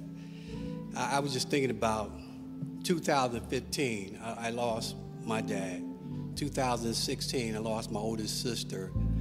2020, I lost my mother-in-law. 2021, I lost my next to oldest sister. And it kind of just beats down on you, you know, and you've been in the faith all your life, and you're praying, Lord, you know, heal your family members that are sick, and you're asking, but God knows best, and those prayers are not answered. But you know, the devil does mess with you. You're human. And sometimes you question, God, do you care? But then God has a way of bringing you comfort and letting you know he does care. And so I know that many of you today are going through something, whether it's unemployment, managing your finances, relationships, sickness, and you want to know whether God's care or not. And I want to give you an affirmation that he does. I want to share a brief remark to let you know he cares. A couple of weeks ago, I was reading on the internet, and scientists have now discovered, and they believe that we have approximately about 8 trillion planets in our Milky Way galaxy system. And what's interesting about that, in early writings on page 39 and 40, Ellen White says that there are many unfallen planets. So our parents, Adam and Eve, they fell to sin. Satan comes to our planet. He's cast down. Revelation, in fact, chapter 12, verse 7 says he was cast down. And, you know, he did get our parents to sin. And I can imagine now how he said, well, look, you got 8 trillion planets, or trillions of planets. If I had $8 trillion and lost one, I'd say, oh, well. So I can see him in my mind saying, I got this. This planet will belong to me. I will be their God. These people will be mine. They will serve me. But, you know, it must have boggled his mind to seeing the Son of God come down just for one planet. He wouldn't let one planet go. Came down for one planet, and he saw him go through all he went through and suffered and died on a cross. That's an affirmation that God loves us. It lets us know that when he tells us in Jeremiah chapter 29:11, he says what? I know the plans I have for you, plans of peace and not of evil, to bring you to expected end. He tells us in 3 John 2, beloved brother, all things I wish you prosper and be in health, even as your soul prosper. These affirmations in the Word of God tells us, and it lets us know that God loves us. Would you stand with me for a brief word of prayer as we worship God in prayer? Heavenly Father, my God, I want to thank you so much for what you did for us. I want to thank you so much. So many planets on unfallen world, but you did not give up on us. You did not say, oh, well, and cast us to the side. The Creator, thank you, Father, sending your Son. You came, died on a tree for us, Lord. Thank you so much. And thank you for allowing your Holy Spirit to abide with us, to give us the character that you would want us to have. Lord, I know that you love this church. You have blessed this church. And you have a mission for this church, Lord. No, we're not perfect people, but we're striving to love one another, Lord. We're striving to read the Word of God and pray for one another, Lord.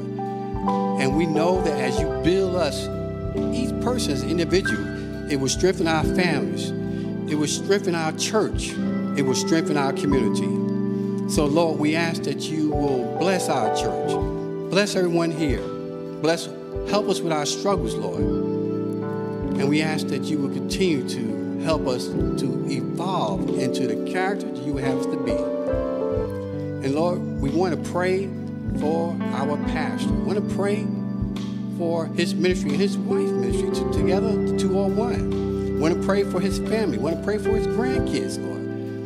We know that you have given him a message to give us today. And we pray, Lord, that you will help him deliver it. That it will be encouraging to us, Lord. And, Lord, the pastor has talked about macular degeneration, the challenge he had with his eyes. And I thought about Apostle Paul having problems with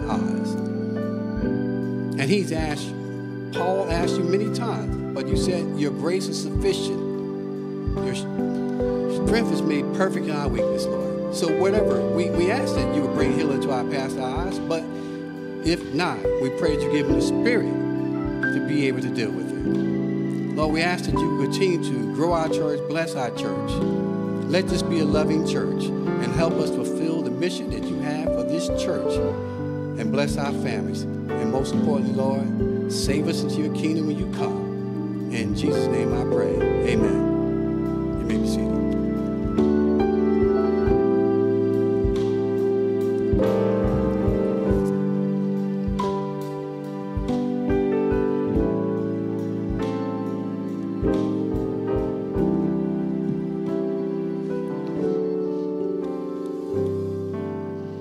In the book of Malachi, starting with verse 6, the word of God says, "For I am the Lord, I do not change, therefore you are not consumed. O sons of Jacob, yet from the days of your fathers you have gone away from my ordinances and have not kept them. Return to me, and I return to you, says the Lord of hosts. But you say, in what way shall we return? Will a man rob God? Yet you have robbed me. But you say, in what way have we robbed you? In tithes and offering, you are cursed with a curse, for you have robbed me, even this whole nation." At this time, would our deacons come forth and lift this morning tithes and offering?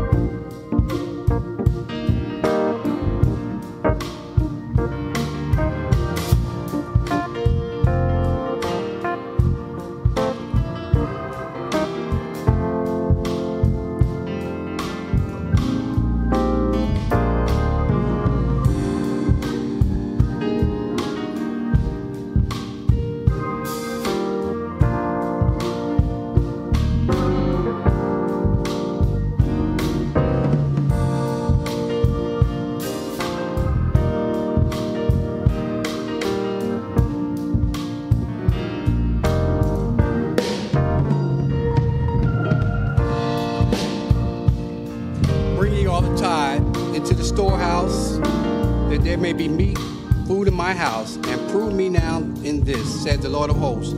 If I will not open for you the windows of heaven and pour out for you such blessings that there will not be room enough to receive it. And I will rebuke the devourer for your sakes, so that he will not destroy the fruit of your ground. Nor shall the vine fail to bear fruit for you in the field, says the Lord of hosts. And all nations will call you blessed, for you will be a delightful land, says the Lord of hosts. Let us pray. Heavenly Father, I want to thank you for these funds that have been given today. I want to thank you for the funds that have been given online, Lord. Pray that all the funds that we have collected would go to fulfill our mission, Lord, to spread the gospel in our vineyard. Bless these funds now in your name's honor. In Christ's name I pray. Amen.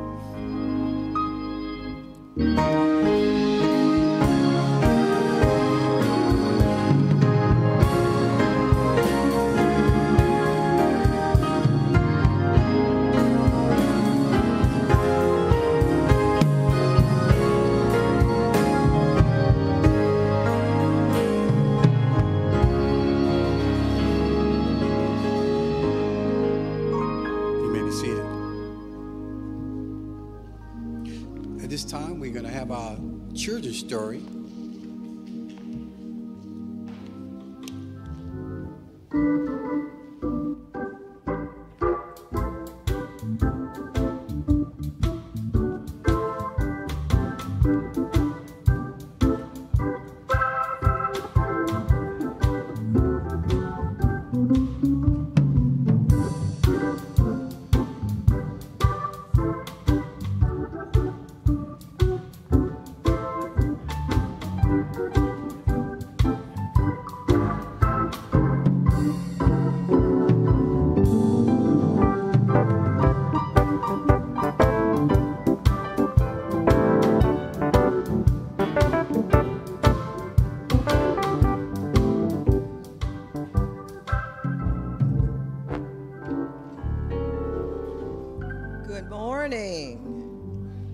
So beautiful today.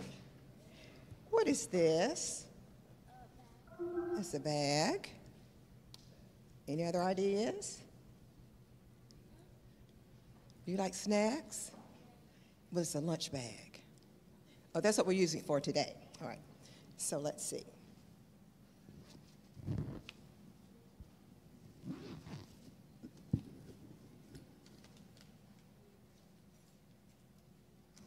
Got my napkin, my spoon and my fork. What else do I need? Food. Ooh, that sounds good if you need to have a fork and a spoon. Well, I have some food here today, and I'm going to see if you really like it or not, okay? Today I have some green beans. What's wrong with this? That's baby food. Baby food? Oh my good. Well, let's see what else I have. Oh, you're going to love this. Carrots. Baby food? Is it? Well, let's see what else I have. You might like this too. You might like this. Now, this has to be delicious. It's carrots, sweet corn, and pumpkin. But it's still baby food. Oh, well, let's see. Got two more things here. It's sweet corn and green beans. Still baby food? I think I have one more. Still baby food. Mangoes, is that better? It's still baby food. Well, you know what? The interesting thing about today's lesson is that sometimes we feed on baby food. And we can't grow on baby food because there comes a point when you have to have what kind of food? Well, that's real. Isn't this real food? Yes. What's wrong with it? It's for babies. It's for babies. Babies don't have the teeth to chew on the food, so we have to give them baby food. But you all outgrown baby food. So today we're going to talk about growing up in Christ, because when you first start out, you're using baby lessons. We give you felt board lessons, but we've got to grow up in Christ. So now that we know that you're no longer wanting to eat baby food, we're going to consider some verses that help us to think about growing up in Christ. And I need just a few volunteers who will read some of these for us. Come on up. It was for babies. You're exactly right. Okay, if you'll read that one. Hold on one second. I need another volunteer. Okay, come on. I need another volunteer who will read one for us. Anyone else? Okay. I need 2 more people that will read these for us. Can you read it for us? Come on up and I'll read it for you. Come on. Is that your brother? And he's so handsome. Do I have one more person that will read one for me? Okay. All righty. So we're going to start. I'm going to read. Oh, isn't that sweet? Okay. All right. Read yours. Start. Okay. Peter. Yes. Oh, I'm sorry. Witness for Christ by your life and words, showing yourself to be a disciple of Christ. Thank you. Trust in the Holy Spirit to direct you and empower your daily life and witness. Okay, thank you. Obey God moment by moment. Jesus says, whoever obeys my commandments loves me, will be loved by my Father. Thank you. Read God's word daily. Thank you. Go to God in prayer daily. Yes, and I'm reading it for my little one who says, that's baby food. Trust God for everything in your life. Thank you so much.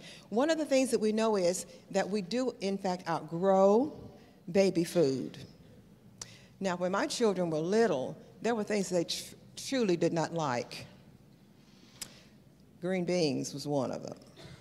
So what I would do is I would put the green beans on the spoon, put a little bit of apricots on the front of the spoon, and give it to them. Now that lasted for just a little while. After a while, they began to look around and see, I think there's something behind that apricots that I really don't like. Well, there's some things in life that we really don't like, but God sweetens things for us. He takes the pain and the bitterness out of some things that we go through. Even though we're going through difficult times, and as you grow, you'll find that your appetite will increase for the Word of God. And that's what we want you to do, to grow up in Christ. So as you learn Bible verses, please remember that one Bible verse will lead to the memorization of another Bible verse. And these verses will help you throughout life for the difficulties that will come your way. Because as you said, you're no longer babies, but we're growing up in Christ. Who'd like to offer prayer for us? Thank you, Peter.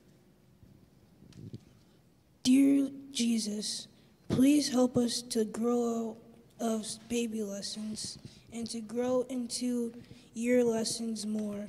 In Jesus' name I pray, amen. And we'd like to thank the parents who bring their children, because they're going to grow up and occupy positions in the church and represent the Lord, especially in these days and times. Because not only will older of us be going through the time of difficulty, they're going to go through it too. And they need to be prepared to give a witness for what they do. And we want them to be saved in God's kingdom. Are you with me? Saved in God's kingdom. All of our precious little ones. Thank you so much. Thank you for your help.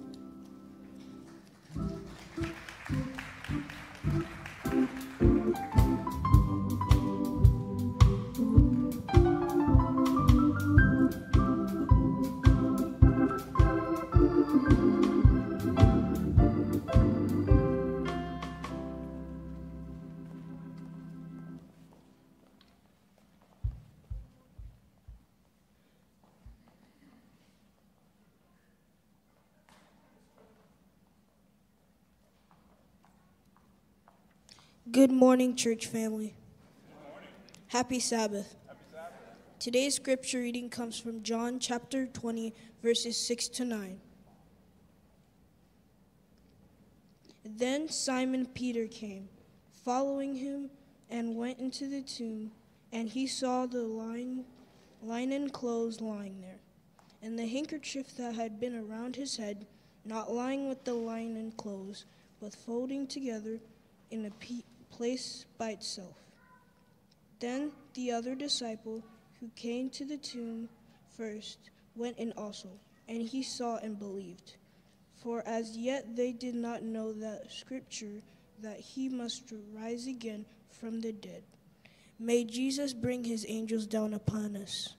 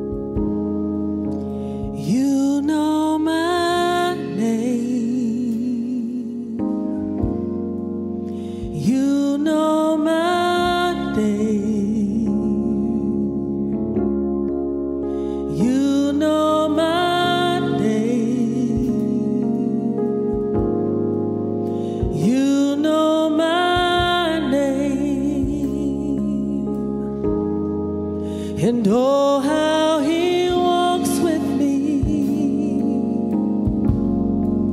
and oh, how he talks with me, and oh, how he tells me that I am your own.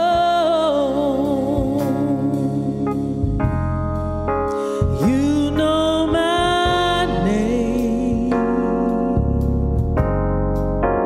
You know my name.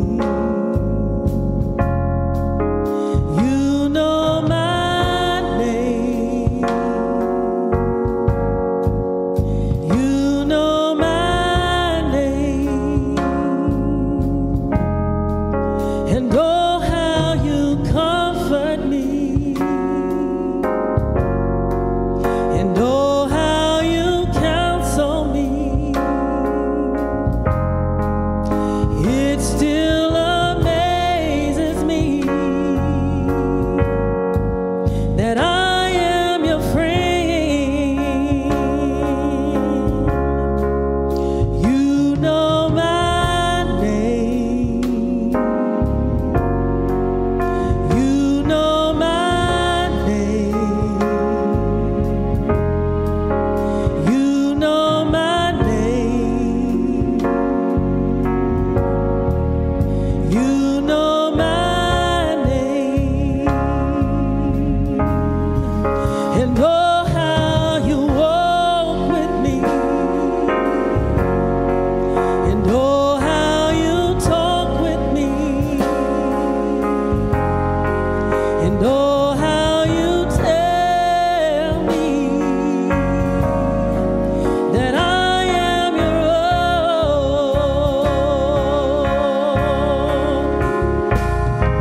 own. So now I pour out my heart to you.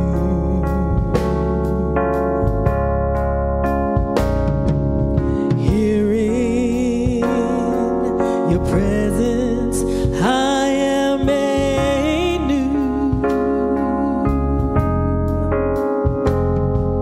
So now I pour out my heart to you.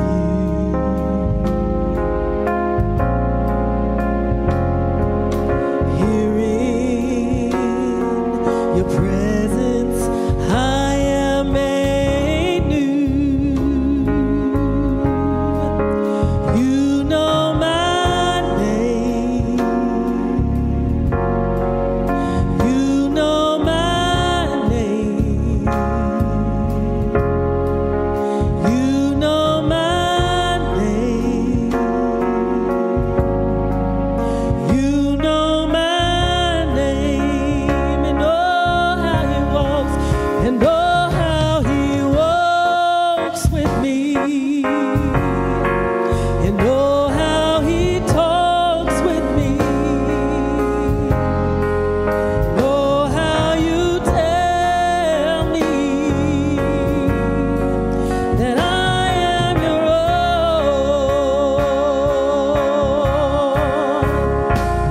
No fire can burn me, no battle can turn me, no mountain can stop me, all because you hold my hand. Now I'm walking in your victory, 'cause your power is within me. No giant can defeat me, all because you hold my hand. Oh, no fire can burn me, no battle can turn me, no mountain can stop me, all because you hold my hand. Lord, I'm walking in your victory, 'cause your power lives within me. No giant can defeat me, all because you hold my hand. Oh, you hold my hand. You hold my hand. You hold my hand. Oh, you hold my hand. You hold my hand. You hold my hand. You hold my hand. You hold my hand. Oh, yes, you know my name. You know my name. Oh, yes, you know my name. You know my name. He knows your name. He knows your name. He knows your name. He knows your name. And oh, how he walks with me. And oh, how he talks with me. And oh, how he tells me that I am your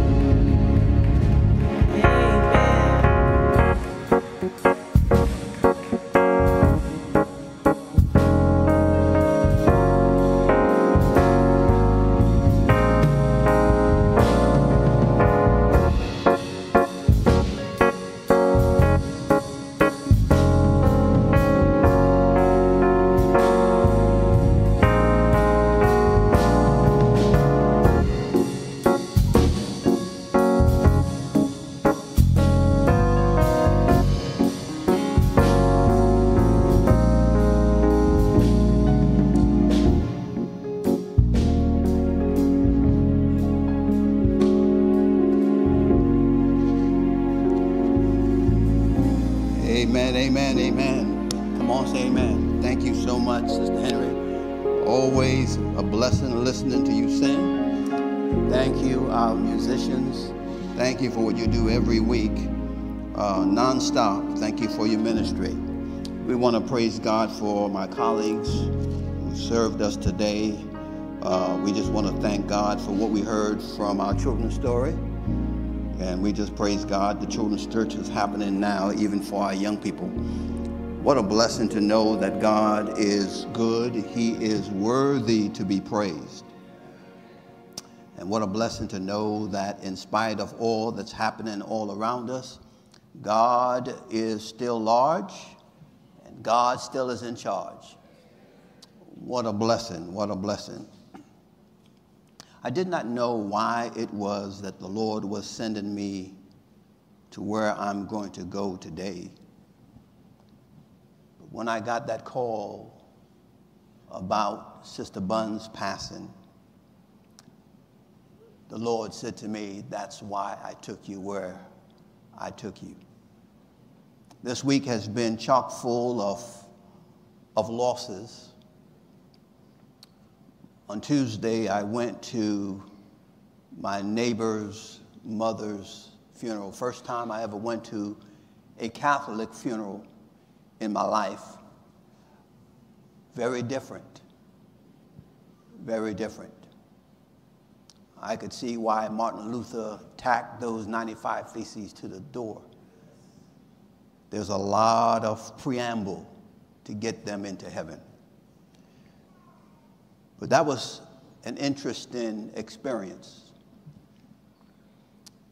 And yesterday we came for the service of Sister Fuller. And this morning hearing the loss of Sister Hazel Bunn. I want you to know that God designed a message today to not only speak to those who are hurting in their hearts, even now, but to speak to us who are here today. A message simply entitled, The Gospel According to Grave-clothe. The Gospel According to Grave-clothe. Let us pray. Father, as we open your word, there is much you want to say to us. And God, we are pausing to listen.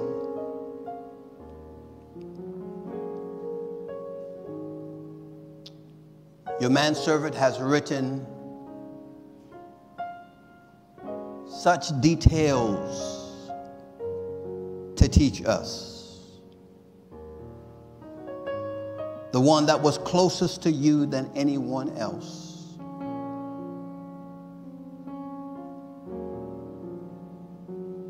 Laid out for us some pertinent information that God, as we glean it, as we behold it, it will anchor our faith in you even more securely.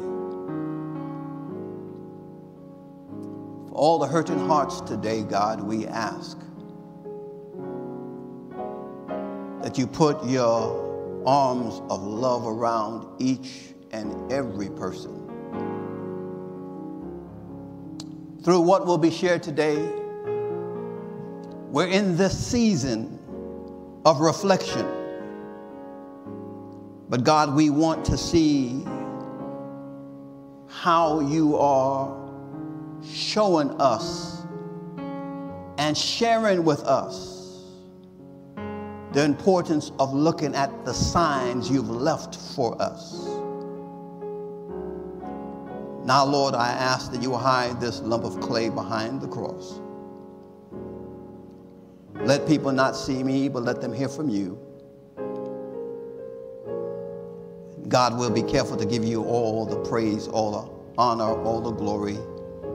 And as I speak, I listen. Touch even my heart. In Jesus' name, amen. There is something amazing about the Gospels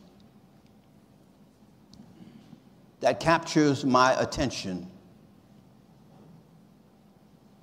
and something very unique about this last Gospel. This is, no, just leave it there. Just leave it there. Perfect.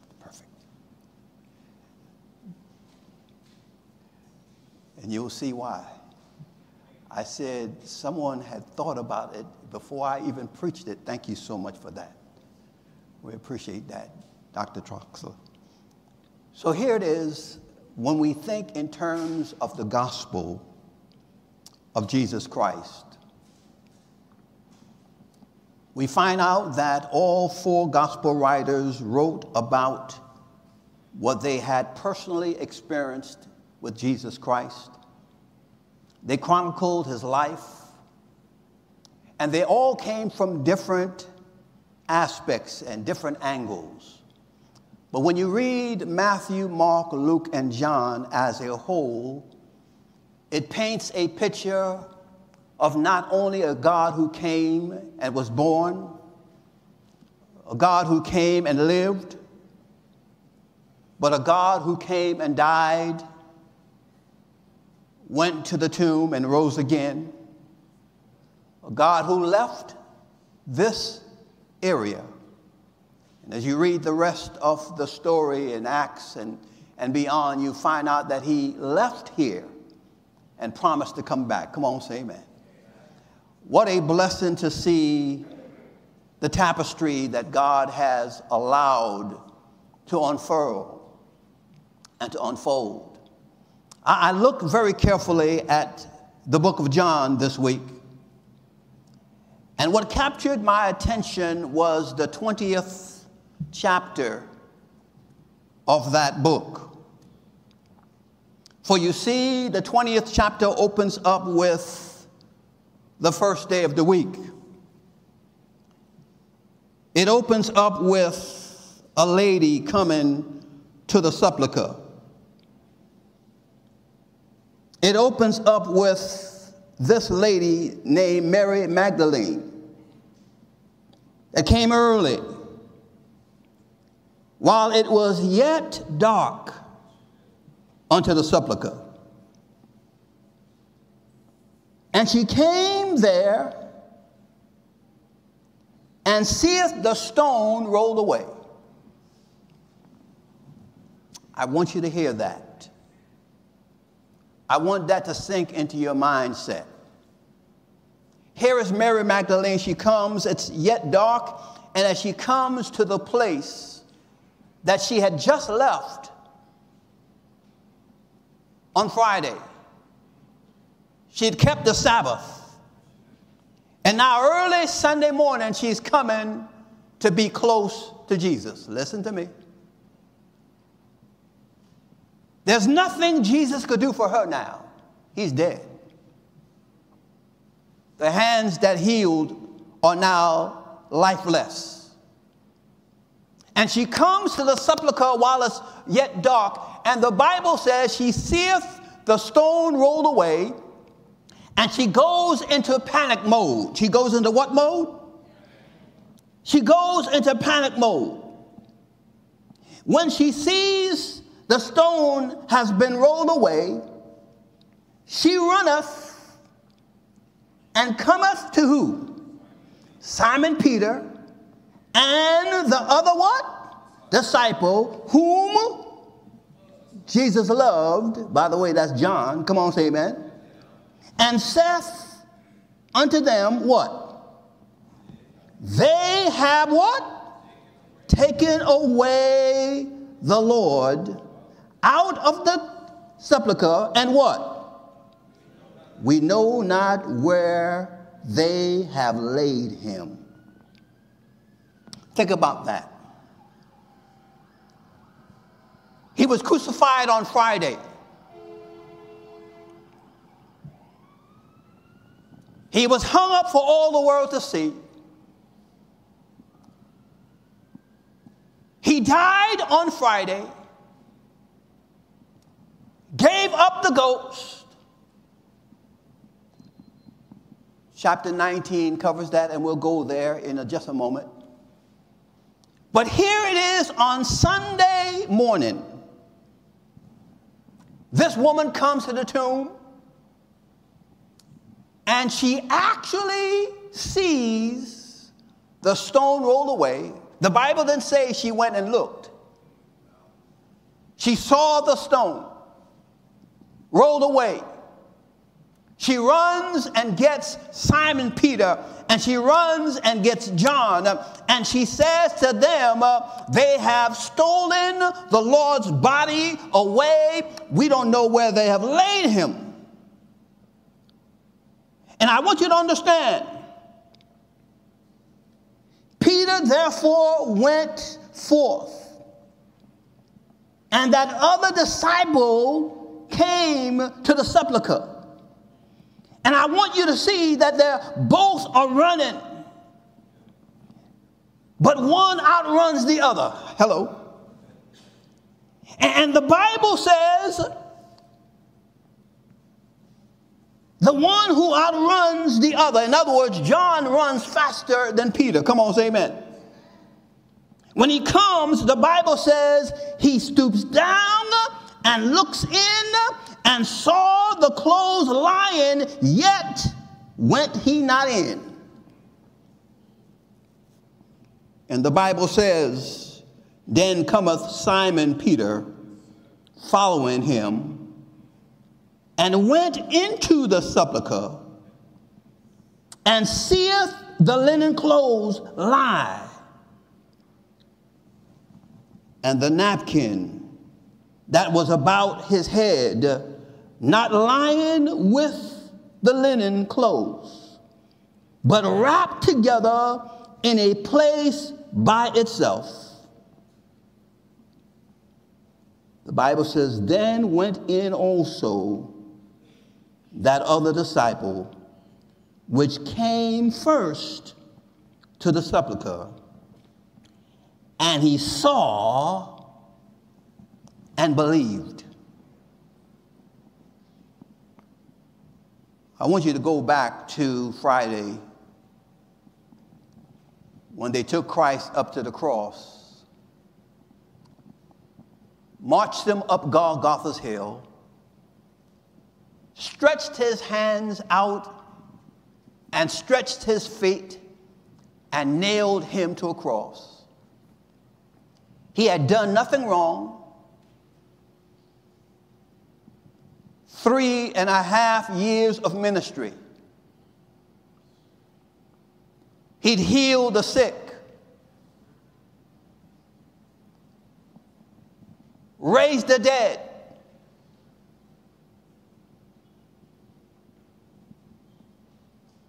$5,000 souls, worked with and worked on. He fed. Come on, say amen. I want you to think about this. Here is it. He has come to, it seems like, an end. And the Bible says that everything that John chronicles, I want you to hear this and take the time this week and go through the book of John. John writes everything, and he actually writes it for a reason. He says everything that is given and everything that's written, there are so many things that Christ did that's not even in this book, but he did it for a specific reason. I want you to look at John, the 20th chapter. Look at verse 30 and 31. Verse what? 30 and 31. The Bible says in John, the 20th chapter, verse 30 and 31, and I want us to pause there for a second so that we could understand. It says, and what? And many other what? Signs truly did who? Jesus, in the presence of what? His disciples, which are what? Not written in the what? In the book. It says, but what? But these are written that what? He might what? Believe that who? Jesus is the what? Christ, the Son of what? And that what? Believing he might what? Have a life through his name. In other words, everything that's written, God has actually put a code to it. Everything that's written, God has done it for a purpose, a specific reason. And so here it is. Every time you see John writing, he's actually saying, Christ did this, Christ did that, so the scriptures might be fulfilled. And the rationale is every time you do something, every time Christ did something, John chronicled it in such a way. And the only purpose he chronicled it in that way was so that eventually the light bulb will go off in our minds and we'll say, aha, he must have been the Son of God. So even at the cross when Christ said, I thirst, so the scriptures might be fulfilled. When they pierced him so the scriptures might be fulfilled. And here it is. We find here in the 19th chapter of the book of John something very interesting. Looking at verses 37 and 38. The Bible says in the book of John, looking at verses 37 and 38, I want you to see something that's happening here. Now Christ has bowed his head and he has given up the ghost. He is dead. Have mercy. In verse 30, he is dead. And so here it is. The Bible says something has happened here. Jesus is dead. And verse 38 of John, the 19th chapter says, and after this, who? Joseph of Arimathea, being a what? Disciple of Jesus, but how? Secretly, for the fear of the Jews, did what? Besought Pilate that he might what? Take away the body of Jesus. And what? And Pilate gave him leave. And he came,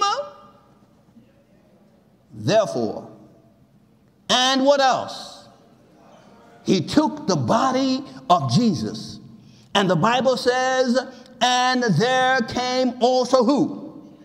Nicodemus, which at what? At first came to Jesus by what? Night. And they bought a mixture of myrrh and aloes, about 100-pound weight. By the way, this weight was the amount that you should use for a king. Come on, say amen. And here it is. They brought this mixture. And they took the body of Jesus. And the Bible says they wound it in linen clothes with the spices, as the manner of the Jews is to bury. I want you to think about this. A lot of times you have hope. As long as there's life, you have hope. But when a person closes their eyes, it hits you. It's real. When the hearse pulls up, it's real. It hits you. When you actually have to go and pick out grave clothes, it hurts. It's real. When you take your loved one and you see that loved one wrapped up as Jesus was. I thought about this. Here are two individuals that have come, and the Bible says Joseph of Arimathea was serving Christ secretly.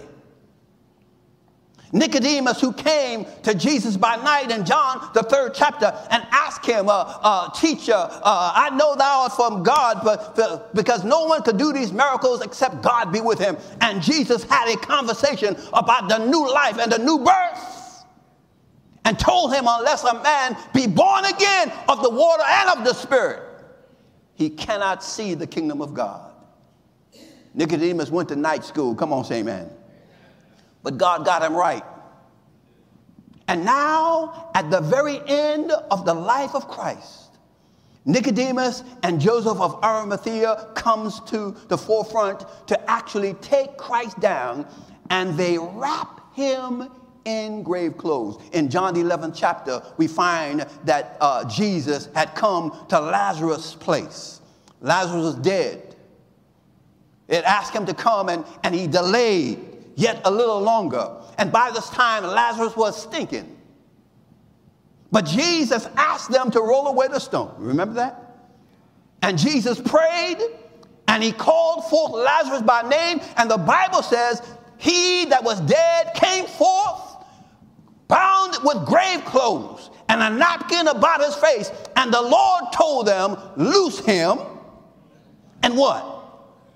And let him go. I want to reference that because here it is. They have done the same thing to Jesus. They have wrapped him in grave clothes. I want you to hear this very carefully because I'm going somewhere. You see, anytime grave clothes are wrapped on a person, it tells you that it's over. It tells you it's done. But I want you to understand, the mere fact that Christ died and he was wrapped in grave clothes, Christ went through everything that we will ever have to go through.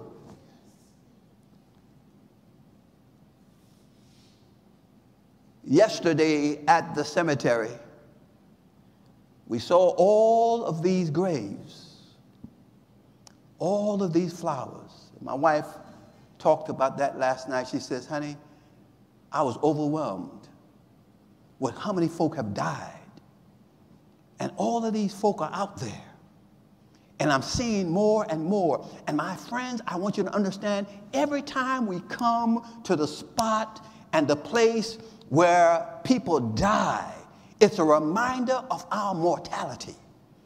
But the great thing about this message is this: Jesus actually went through everything that you and I will ever go through. He went through the loss just like you and I went through the loss. He actually had on grave clothes like you and I will have if the Lord would delay his coming and we're put to sleep. When grave clothes are wrapped up, it seems like it's all over. And the grave clothes teaches a lesson to us. Death comes to all of us.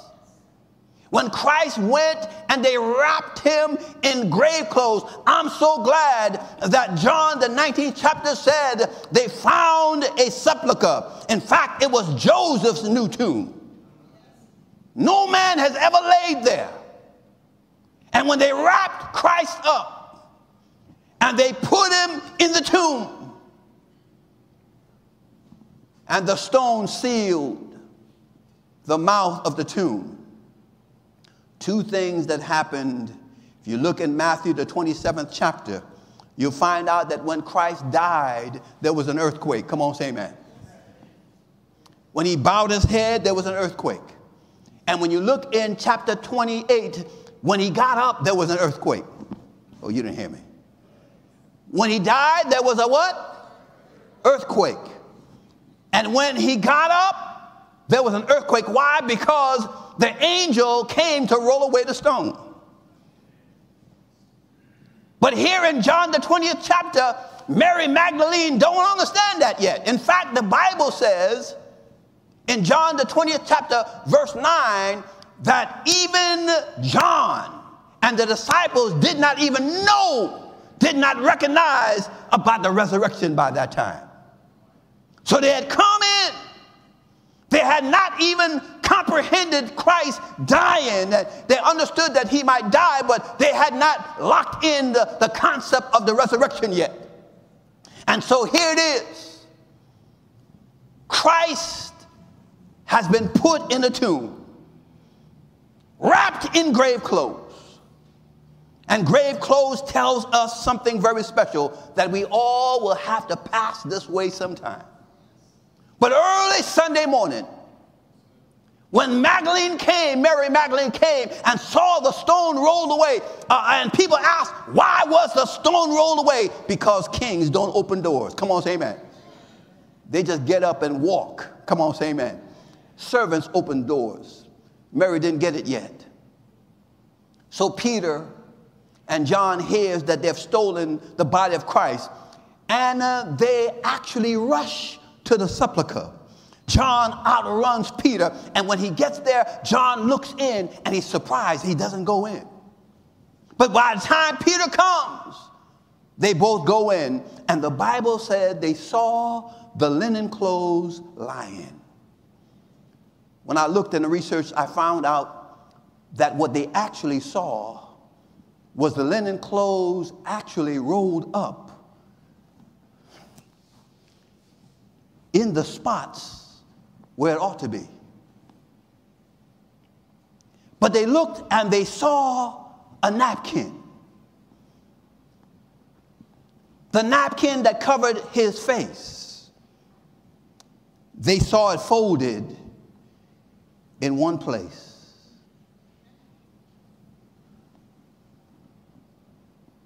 The Bible says the other disciple, talking about John, when he came and he saw, he believed. I kept asking myself, what is it that John saw that made him believe? He did not know about the resurrection. The Bible says that. But when he saw what he saw, the light bulb went on. In researching, I found out something special. You see, the gospel, according to Grave-clothe, tells me that no matter how much wealth I have, how much strength I have, if I keep on living, I'm going to die. And somebody's going to wrap me. Just like they wrapped Jesus Christ. But the difference in this message is John comes and Peter comes and he sees the linen clothes lying there. I'm so glad that the gospel teaches me that dead things need to stay in the grave. Oh, you didn't hear me. The first thing we find out is it says that we all will have to pass this way if Christ doesn't come soon. But the good news about the grave clothes, the gospel according to the grave clothes, is that whenever you have grave clothes remain in the grave. You didn't hear me. What happened with Lazarus in John the 11th chapter? When he got up out of the grave and he was alive, what did Christ say to them? Loose him and what? Let him go. In other words, grave clothes ought to be in the grave. Oh, you didn't hear me. But I want you to understand something very special. When I looked at this very carefully, I saw a message. I saw the symbolism, and I began to shout all over myself because I recognized here in the culture of that time, everybody knows something about servants. You know why Jesus was dealing with Simon and dealing with the fact that he was invited to Simon's house and Simon did not have a servant for him to wash his feet, did not anoint his head with oil. But Mary came and Mary washed his feet with her hair, with her tears, and wiped his feet with her hair, and anointed him with ointment of spikenard. And Christ said, that's for my burial. That was a custom. If you invited somebody into your place for lunch or for dinner, you had a servant to wash their feet. You also put in on olive oil with some nice essence on it, and you anointed them. That was a protocol. When Simon says, if he was really the Son of God in his mind, in his heart, he would know what type of woman is touching him. And Christ had to rebuke him. Everything is symbolic. Everything is there for a reason. There's a servant-master relationship. And what happened in the tomb, this is where I want to go. This is what I want you to see. When John comes and he sees the linen clothes lying there, and he sees the napkin perfectly folded by itself, he had an aha moment. Why do you say aha, preacher? Because normally, a servant will come and they will literally set the table for the master. They'll make sure at dinner that everything is in place that the master needs. They'll make sure that everything is coordinated. Everything is at the best possible spot. And when the master comes and sits down to eat, the servant sits outside of the master's purview. He's right outside right here. He's right on the side over here. He doesn't touch the table. He's watching. He's looking. He's waiting to serve. And there's a signal and a sign that the master gives.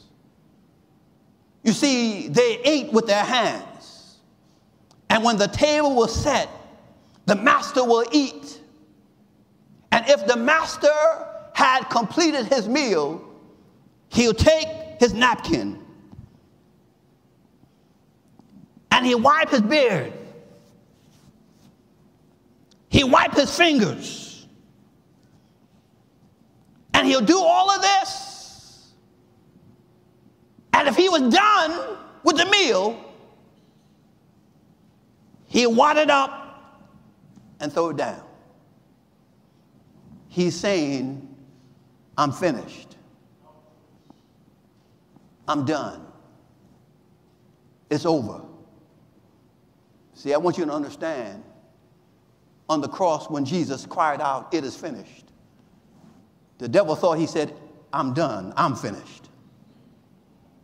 When Christ cried out on the cross, it is finished, and he bowed his head in death, the devil says, I got you. I got you, and you can't get me loose. But what the devil forgot was there's another symbol. See, when the servant sees the master eaten, and the master has completed his meal, he wipes his hands. He does what he does, but he folds the napkin and he lays it down. He's actually saying to the servant, I'm coming back. It's not over. I want you to understand, when John walks in that place and he sees the linen, how it's laid out, and he sees the napkin that was above Christ's head folded and put aside, automatically in his mind he saw the picture.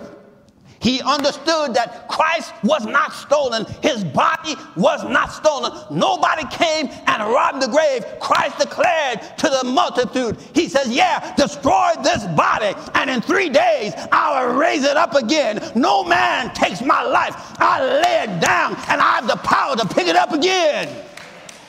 John understood that they hadn't stole Christ's body. Christ got up, and Christ left a symbol. I ain't done yet. I've conquered death and the grave, and my ministry ain't done. And in Acts, when he was walking, going towards the Mount of Olives, and he ascended up, he was taken up out of their sight, and the angel looked and said to the disciples, ye men of Galilee, why stand ye gazing up into heaven? This same Jesus, which is taken out of you into heaven, shall so come in like manner as ye have seen him go into heaven. In other words, I'm coming back. It ain't done yet. The joy and the gospel of grave-clothes teaches us that the Lord leaves symbols there. When you look very carefully, it was Joseph's new tomb. In other words, it's called temporary housing. You see, with Christ, he changes the grave from a permanent residency to just temporary housing. And when he died, like we all will die, he died for our sins. He died for our redemption. He went to the cross. He bled and died for us, and he went to the grave for us. I'm so glad he did not say, I am finished. On the cross, he said, it is finished. I've completed this task. But I want you to understand, I folded the napkin to remind you, I'm coming back. I'm coming back. I'm not done here. I want you to understand, Jesus did it all. He left evidence for us. And so every time I think about loved ones dying in Christ, I remember what he did in the tomb.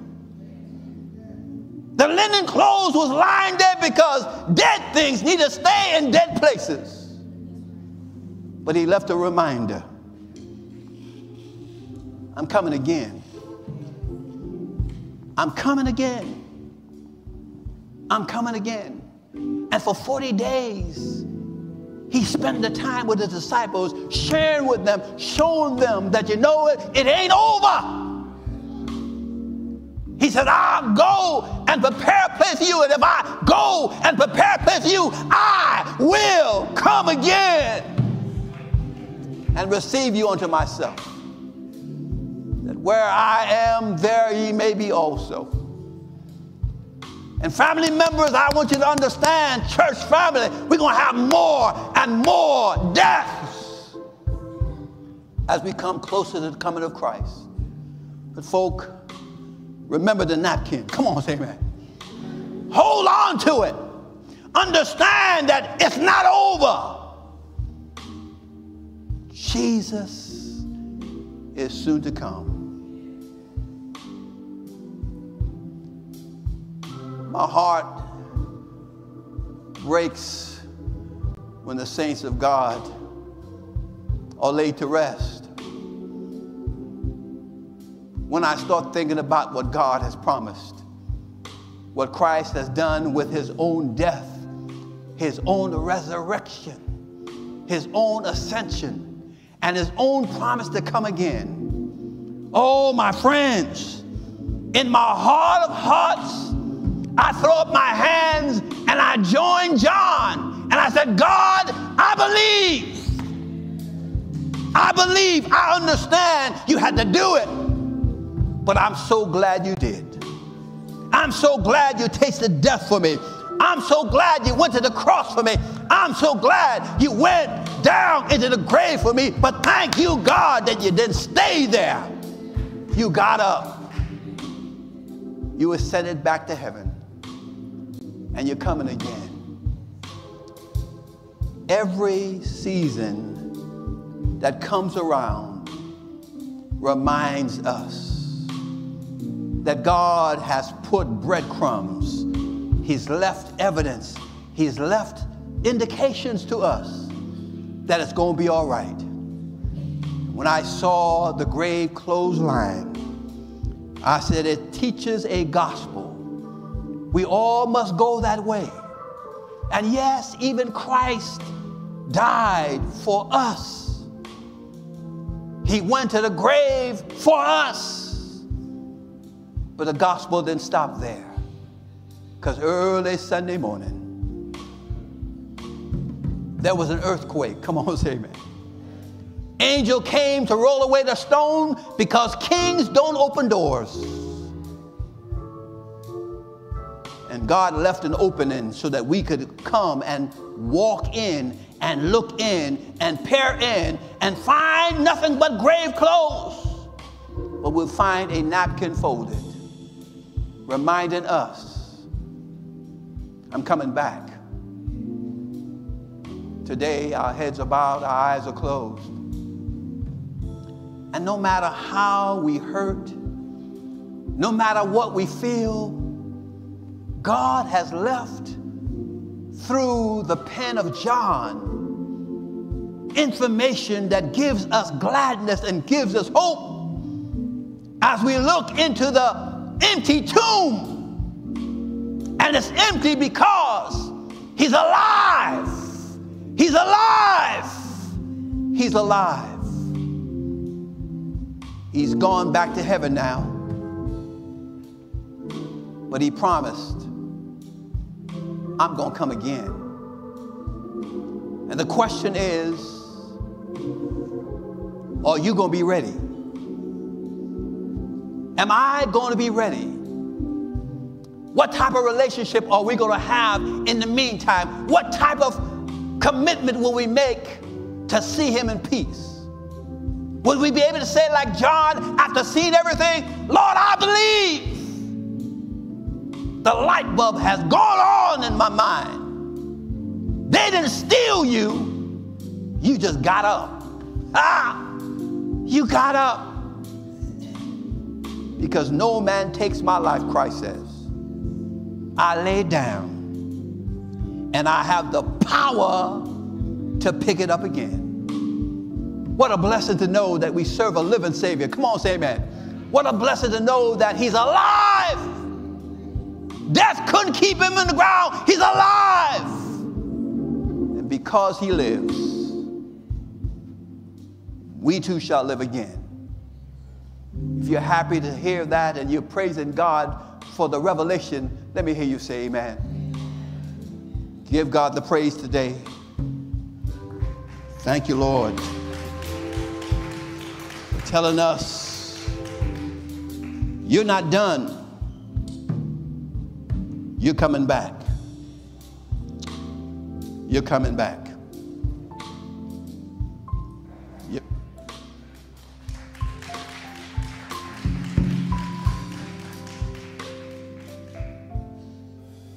Man, let the church say amen. Thank you, Pastor, for such a sermon. What a word. Now, there is a men's ministry meeting and Sabbath school meeting right after service today. Shall we stand for the benediction?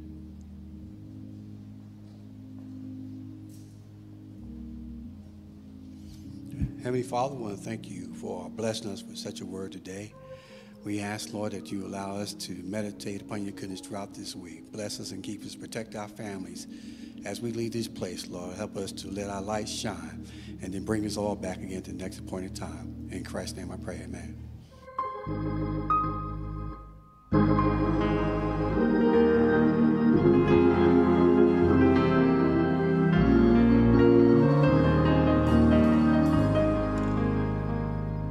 Amen. You may be seated for a moment of silent meditation.